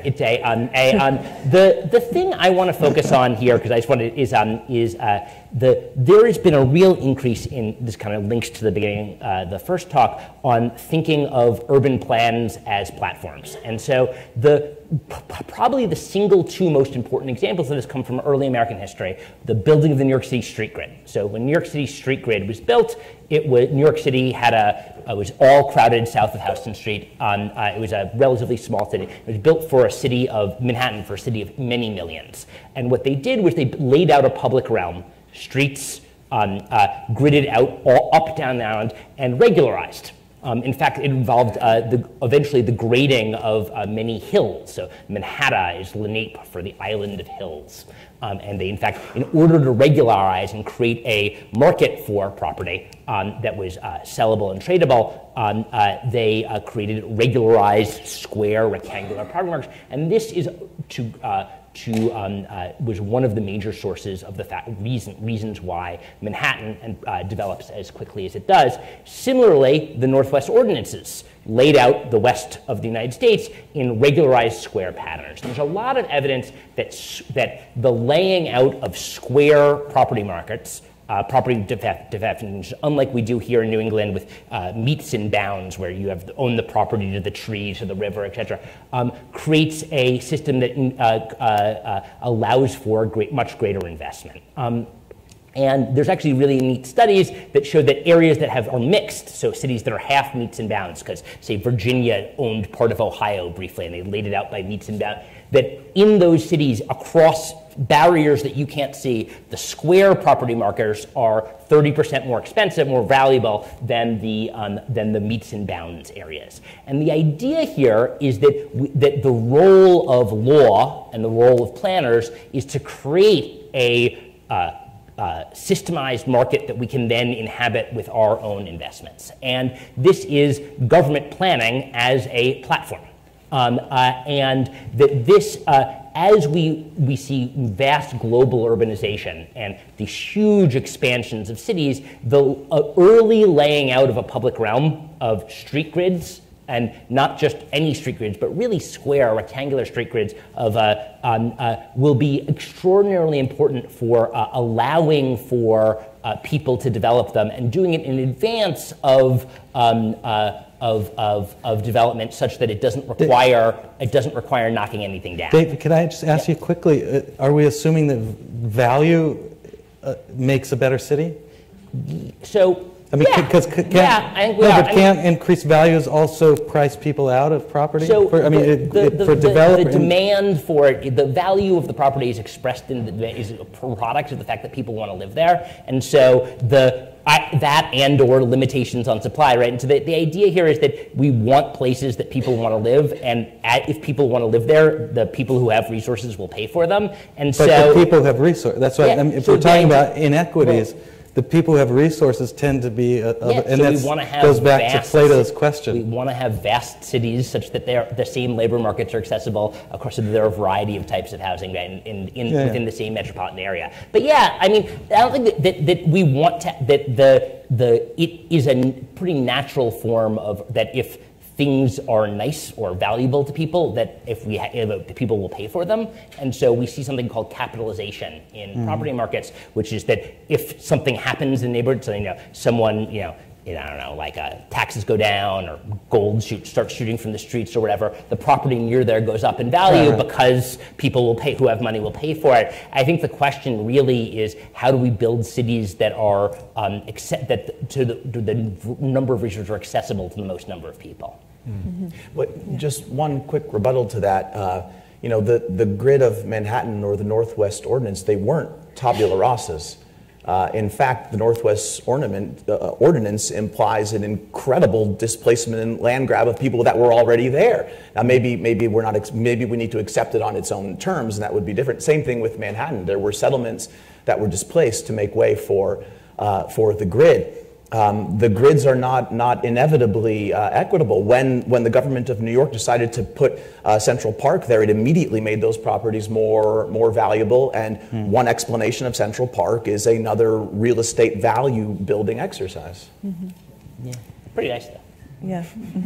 It is, and in many ways, it's a very cosmopolitan and equitable park today. But there were many very forward-thinking aspects about it, especially with respect to mobility and the transverse roads that flow underneath it. But people were removed to make way for Central Park in order to boost property values for people in the know who speculated on them in the first place. The grid of Manhattan drove inequality. On the other hand, this is actually really interesting. So the way the grid was paid, the street paving was paid for, was with special assessments along the road. So it's actually this amazing innovation in legal technology. It's the first mass use of eminent domain in American history, really. And what it was, the money, most property owners ended up having to pay rather than getting paid, even though the property was being taken, because the property values that next to the roads went up by so much. This actually led to the guy who wrote "'Twas the Night Before Christmas"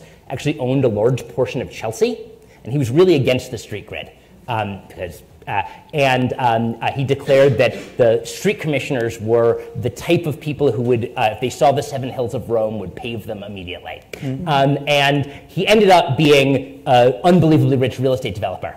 because as they drove roads through it, the value of his property went up by a huge amount. And so it was actually, in an interesting way, it was a really interesting mechanism for what we now call value capture. For people who already had property who weren't displaced. The street grid was, right, I mean, but on the other hand, New York City became a place that got people from all over the world to move, and so to say that the street grid was bad for equality is a very narrow. I'm not saying it's good or bad, but I'm saying that there's a give and take to this. So, for example, in the place that I wrote my book about, they evicted 14,600 households to transform property boundaries. That's 14,000. That's households. Each household in Vietnam has 5 to 6. That's about 60,000 people to deliver a kind of new property arrangement. Is why it's really important, and it's bringing value up. Of before there are lots of people there, right? So that there are people, and obviously most places have some inhabitants, but it's really important to lay out a public realm well before you have mass population, because if you wait until this situation, then it's either impossible or unbelievably, and the human costs are way too high. So doing it well before you have a real population growth, which is almost never happens. So, well, I mean, that's the story of our time. Just one last point is the story of our time is building from historic models and applying them to contemporary, where there's no place on the globe where you'll find no people, especially in a place where you want to build urban developments. And so these kinds of stories more and fewer. And I would just say, don't look to urban form to solve the equity issue. That's another form of environmental determinism here. Don't look to the grid or some other form to fix the equity issue. It's the other issues underneath it. That would be my suggestion to this group. So I want to invite you all into the conversation. We're going to take 3 questions at once and then turn it back over to the panel. Do you want to give us the first question, sir? Is there a microphone?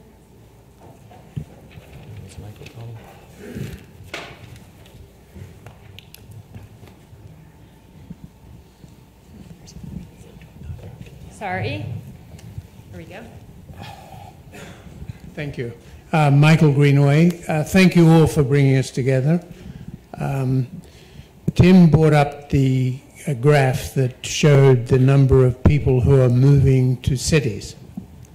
Now, I assume, or the growth in the population of cities throughout the world. I'm sure this is not due to birth rate, it's due to people moving into cities. Now, people are moving into cities, I would imagine, are generally on the poorer spectrum, generally. So what does that do to cities? That must increase the inequality. Okay, let's take 2 more. Yes? Kathleen Shoemaker, town of Hamden. Professor Rubin, would you please unpack that last comment you made? Other issues that we should be focused on. Okay, and 1 more. Yes, right here in front. Thanks.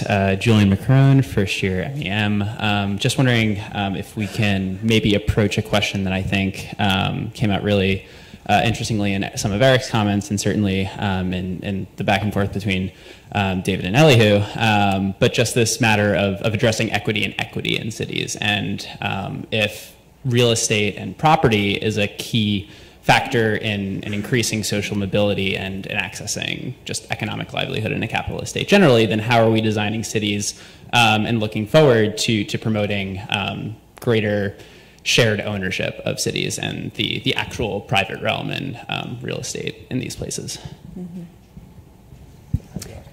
Okay, so the 3 questions are, if we see an increase in people moving to cities, is it actually poor people moving to cities? And part of what you're arguing is that is yes, and that's good. I mean, so that that it is a good thing if people who are have less opportunity in farms, or that farm technology has changed, are able to move to places that have greater opportunity, and we should do everything within our power to accommodate them, and that includes building the types of infrastructure that are necessary to integrate them. It requires building out urban education. It will put extraordinary stress on our cities, extraordinary stress. But the goal should be to make them accessible to the vast influence. I mean, and by the way, this is much more a global story than a domestic one, that there's not going to be much more urbanization in the United States. There'll be shifts in where urbanization takes place in the United States, but the rural population is now sufficiently small that there can't be much more. There's just not that many more people to unless we have a lot more immigration. And so the American urban population will not increase except as the national population increases too much more anymore. This is much more a story about everywhere else. Mm-hmm. And so the other two questions have to do with equity and equity, and in some ways this really does relate back to the opportunity zones point that you brought up, and the way in which we have a kind of history of redlining that systematically left people of color and Black Americans in particular out of that equity stake in the housing market. And now we have these opportunity zones, which many cases lay right on top of those old redlining maps, being an opportunity for others to come in and take advantage of whatever appreciation might occur in those zones, and those living in those communities may or may not, and people suspect likely may not, be the true beneficiaries. I think we all dislike the opportunity zone for maybe for different reasons. So, do you want to riff first? On the opportunity zone program. Well, no, I was going to defer to you guys on the opportunity zones actually, because Kate, I know you've done work about them specifically here in New Haven. That'd be great to share with the group, and then maybe I could try to answer some of the other questions too. Mm-hmm. Mm-hmm. Well, what we did was we were looking nationally to see how communities were mobilizing ahead of this program, with an understanding that without getting organized at the community level, likely most of the benefits would flow away from community. And so we were curious to see what some of the possibilities were in that could inspire New Haveners. And it's such a bonkers public policy. It's one of these things. It's like it's mind-blowingly bonkers to me. It's there's these great stories that have come out about the designation of the arts district in Los Angeles, and then the richest part of Detroit being designated as opportunity zones. Mm-hmm. And if you think about the incentives that are created by the program, this is exactly what everyone would expected would happen, which is that if you're going to basically create a giant tax break for people to defer their capital gains if they invest in areas, particularly in real estate in areas, and then you give to local politicals the capacity to designate those areas within certain categories, because they're going to be competing for all of this investment, they're going to put it in the most attractive places possible because they want the money to go to their state rather than other states. So Long Island City in New York City is an opportunity zone designated area. Mm-hmm. Long Island City is fast growing already. It was Amazon decided to locate there before it decided not, even before in advance of the Opportunity Zone program. Mm-hmm. And it's because, it's right next, it's a short subway stop away from Manhattan, a few subway stops away from Manhattan. The idea that this is a anti-poverty program is bonkers, mm-hmm. just bonkers. And so it's so the Opportunity Zone program, oof. The one thing I will say, though, is that there is a widespread belief that the way that the problem of urban property markets is created by developers and or landlords. And I think this is wrong. We culturally make developers look like bad guys. Every movie has a developer as a bad guy. You see it very frequently. But almost all houses that any of us live in were built by someone, frequently by someone who sold them for a profit. That's who builds houses, unless you live in public housing. Or other government-provided housing, and the same way that we don't think food, and farmers are bad because we have to pay money for food, developers aren't bad because they sell houses for profit. The question, really, I think the villains of the housing property store are the rest of us, all of us, who participate in housing politics, who make it hard to live in the most in-demand areas. Mm-hmm. I'd push back on that a little bit. I mean, you can differentiate a farmer from GMO producing Monsanto or something like that. They're And I think there's categories of developers. I would agree with you on that case. On this question of equity in cities and shared ownership, these developments are actually a good case in point, right? The major development in urban Ho Chi Minh City, for example, the way in which the equity emerges isn't always because of a kind of nefarious intention of the developer, but there's also structural qualities of that process. Let me give you an example. You have two families living next to each other in a neighborhood who are very similar in terms of their everyday equitability. They live in houses that look the same. They interact with each other. They sell like noodles out in the front of their house on the street. The other guy sells coffee in front of the street. One of those families happens to have a little bit of money saved aside from family in California who's migrated to the United States after the Vietnam War. One of them doesn't. The other one actually has a little bit of debt to a hot money lender or something like that. When the project comes to town, what happens, and it's not because the developer wanted this to happen, but there's a structure of the economy of the project. When those two families now are given some compensation money and then have to go out and find some new land in the areas surrounding the district. The family that had a little bit of capital beforehand, the very minute they hear that this project is coming, they go off and buy a piece of land for a certain amount of money per square meter. The other family can't do that. Then when the compensation comes, the land prices have gone up surrounding the property development, because that's what happens when major developments occur. All of the land around it goes up in price. So the first family is actually in a great situation. They have a new investment that's gone up in value, and they get compensation, and they're doing quite well. The second family has compensation, and they can't afford to buy anything in the area. So this dramatically transforms two families that previously were very similar in social status, slightly different income and saving profiles, and then ultimately they're in a totally different situation. Now, do we blame the developer? I don't think you can blame the developer for that happening, right?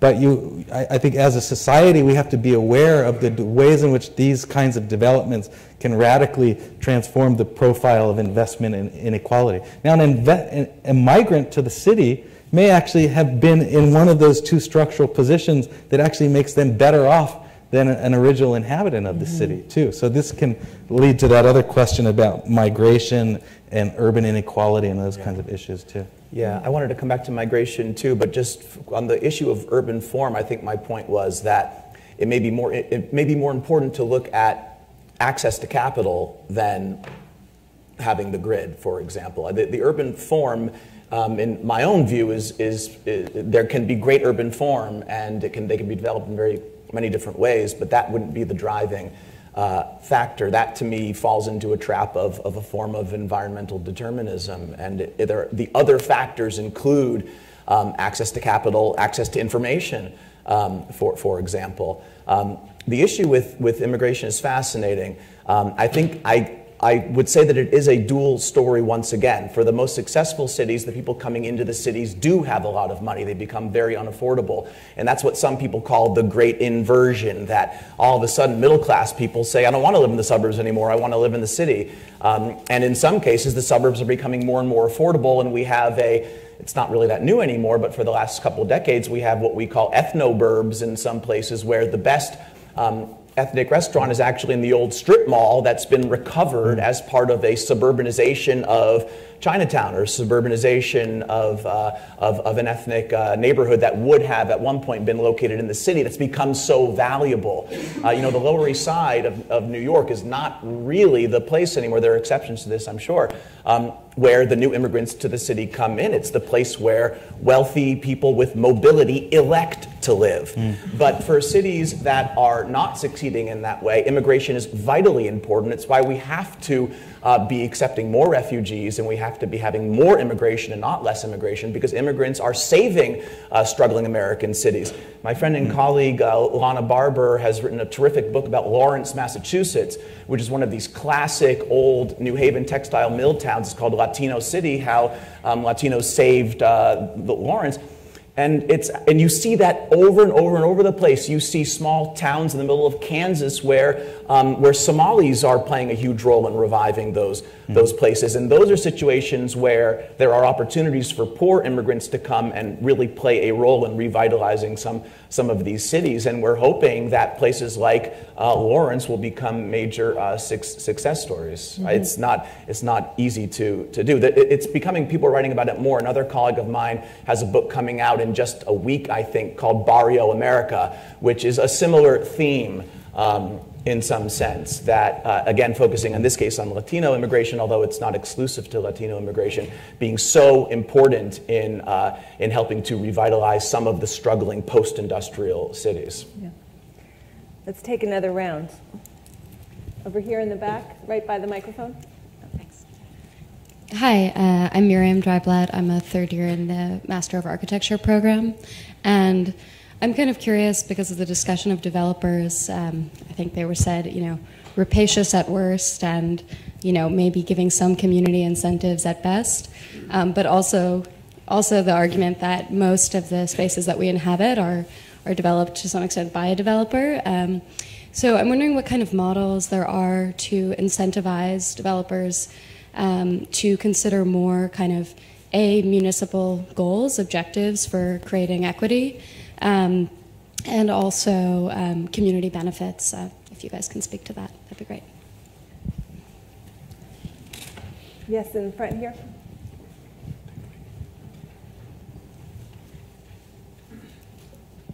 Hi, my name is Erik Bard. I operate at an environmental nonprofit in Long Island City. So I have some familiarity there, and I lived there for 21 years. I'm not sure Clement Clark Moore is the example you want to go with, because he was really ardently invested in his racism and classism.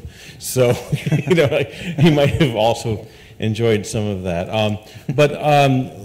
One thing I was wondering about is, how do we factor in things that have longer time scales that we know are coming? For example, in Long Island City, you have the largest public housing development in North America, in the Queensbridge houses, and you have the Astoria houses and Ravenswood houses, all part of NYCHA. And there's a great pressure now to slice off parcels for private development and things like that, even maybe even displace entirely and redevelop elsewhere inland and all that. And that's largely because the waterways have cleaned up. People want to be near the water. Right. It used to be rendering facilities and things like that there in the past, power plants and whatnot. So when you have long-scale improvements coming down the pike, like Newtown Creek in Long Island City is now a Superfund zone. It will be cleaning up. We have truck-intensive areas like in the South Bronx that in 20 years may be electric trucks, so you won't have that diesel contamination. We know these are coming along.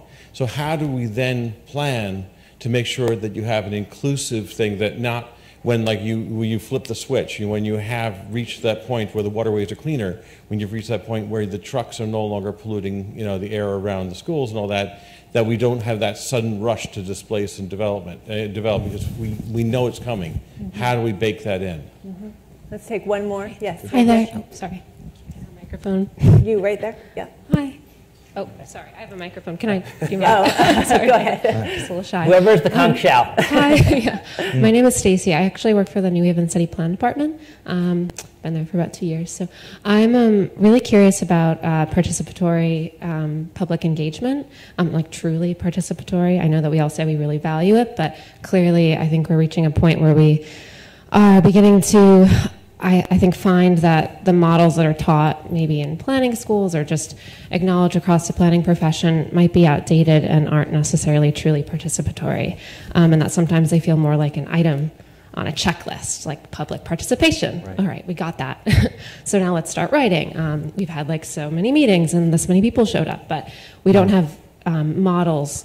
Or maybe we do, and that's my question to you actually, is if there is research taking place across the country or the world, or models that you're familiar with that are taking a more nuanced approach at a more ground-up participatory process for public engagement and input.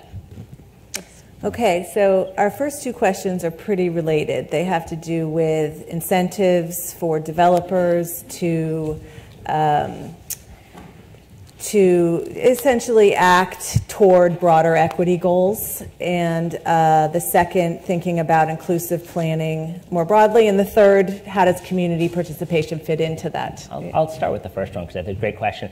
I think we put too much pressure on developers and too little pressure on the rest of us. So when we want to fund affordable housing, we say, developer, in order to build, you need to devote a certain number of units. Inclusionary zoning, very common system. That doesn't apply to all the houses that were built before. And we don't ask, everyone pays property taxes, we don't ask for special funds from everyone else to pay for these collective goods of affordable housing, which is a social need. And so the effect of that is that it's a tax on development, which means that we have less of it. I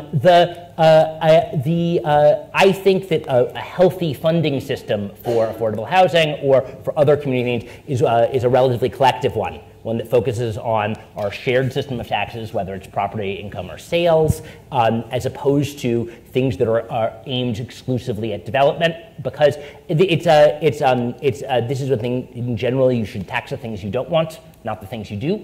And if we want housing, we should not subject it to extra large taxes than we do other things. And so I think in general, we should set out standards in the sense of we should either plot land, we should have basic height limits or density limits if we so desire that are flexible enough to accommodate demand. And then we should tax everyone, including the incumbents who are voting for taxes. So that's one of the reasons it doesn't happen. But it is the pressure to put all of our need for new things on new developers and then on new tenants is a mechanism for exclusion rather than inclusion. And this is another case where the lack of regional governance becomes an issue because the city can only control what happens within the city boundaries. And in the New Haven area, you have something like 33% of affordable units in the city, whereas in the surrounding towns, Guilford, Madison, it's 1 or 2% of the housing stock that's affordable. So if you're only focusing, because that's where your regulatory power is on those city developers, you're letting all of that kind of those regional other spaces, you're leaving them out of the conversation. Right. You know, I would say in my observations, the trend is not towards high taxation for developers, it's to tax abatements without sufficiently extracting enough community benefits from those tax abatements. And what I would say is that many cities, New Haven is not the worst in this at all, but for many cities, you need to get out of the austerity mindset where we're willing to do anything to cultivate this investment. And we should be taxing them as much as we possibly can, and that's what I would say. And that would be one way to extract community benefits from them. What we end up happening, unfortunately, are these sort of one-off ad hoc CBAs that are negotiated by whatever nonprofit or community organization happens to have their foot in the door at that moment. And it's not necessarily the best way to do it. And then meanwhile, we have this trend towards developers providing the most exciting new public spaces. So coming back to the New York waterfront kind of issue, take a place like Domino Park in Brooklyn. They create this incredible new park that is meant to be a huge community benefit. Now, I don't want to malign it on the face of it. It's a very interesting park, and it may end up being a very useful public space for many, many different people. But we end up entering this new, what we now call neoliberal engagement, in which we expect the private sphere to build all of the public realm stuff. And not everyone agrees that that's the best way to do it, and that we should be more demanding of these developers. We should be giving fewer tax abatements, especially when developers take advantage of. I'm not very invested in rescuing the reputation of developers. I mean, I think that, you know, the developers take advantage of these tax abatements until they write off the project, then they flip it. What they're building often only has a 10 to 15 year life cycle anyway, especially when you look at the new 4/1s or 4/2s with the concrete base and the stick frame above. I mean, some of this stuff, this is going to be a major problem in 25 years in many cases, unless we intend to clear it and build again. So I think that the incentive structure for developers really could be shifted in a different way. And yeah, in some cases, maybe less development is just as well. And we could be doing more to be cultivating grassroots development, of putting capital in the hands of local people, letting them build accessory dwelling units, for example, as a student of mine was recently researching, and to do it that way. And then just very quickly on the participation method, this is such an important question. It's hard to get out of the bind. I mean, and David, you referred to this as well. One of them is not just to put the open call for the meeting, but be doing active outreach. Of course, it's expensive to do that, and who has the time? It's very difficult with our overworked municipal planners, but to actually go out there and really get out there, survey them, and go door to door. The other antidote is more community-based planning, which means taking things out of the hands of City Hall sometimes, but allowing people to articulate their own community-based visions. This is where we at Yale can be doing more by offering our time and services to work with community groups to articulate plans that end up having more meaning. Sorry, just on this last point about the issue of the improvements creating displacement. This is another huge bind. You have some neighborhoods that don't want improvements because they're worried that it will hasten gentrification and displacement.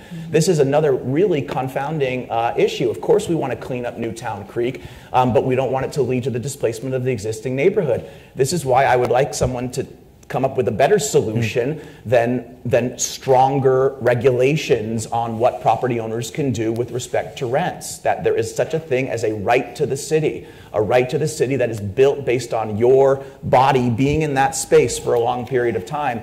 And we can't just let the market at their whim decide to do what they want to do. There has to be some way to protect them. But the right to the city has to require some ability to actually live there. And so this necessitates in high demand areas lots and lots of houses. And unless you have some mechanism for producing lots and lots and lots of houses, as NYCHA was, if it's a high demand area, you can't have a right to something unless you can provide for it. And so and of course this is one of the classic rent control arguments, is that it inhibits development. And so this is if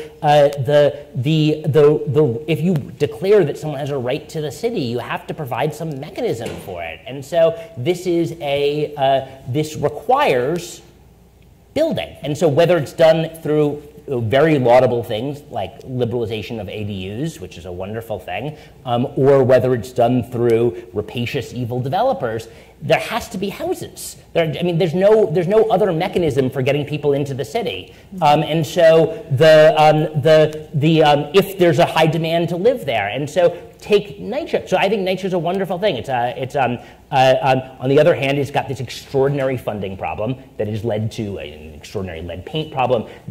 I think the city is doing exactly the right thing in allowing some corner units in these Le Corbusier style tower in the park buildings to be bid out for private development. It will provide a huge amount of revenue to actually make NYCHA livable, which it currently is not. Further, it will increase access to these areas that have increasingly high quality amenities. And so I don't think there's the answer to gentrification, such as it is building housing where people want to be. And very frequently, that's not in gentrifying areas, but it's in rich areas that aren't allowing housing at all. You want to avoid gentrification in Long Island City, build housing in Greenwich Village. I just want to interject on this last point about participatory engagement. In connection to this a little bit, what you're saying here, David, I think that for true participation, you have to come into any setting willing to not do the thing that you think you want to do. And I don't think that's driving a lot of development. And so despite the logic of what you're saying, David, in many ways I actually agree. You need houses, right?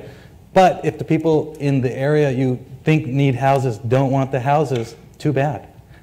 In some regards, you have to be mindful of that real participation, in a sense. Whether you think it's the right thing or because of the policy projections that you've developed, they're not always going to engage in ways that are amenable to the people who are living in that particular area, right? Mm-hmm. I think that goes back to the hubris point that I have. I think a lot of times people they consider participation to be an opportunity to convince people in an area that they should agree with this project that these experts have come up with. I think what really needs to be happening is experts need to be, to do what experts do, is learn from the cities themselves. And then work in a kind of dialogic fashion with people who live in these cities and actually find unexpected surprises for new ways of imagining these particular places. Well, we have come to the end of our time together, and so can you join me in thanking our panelists for a very vigorous discussion.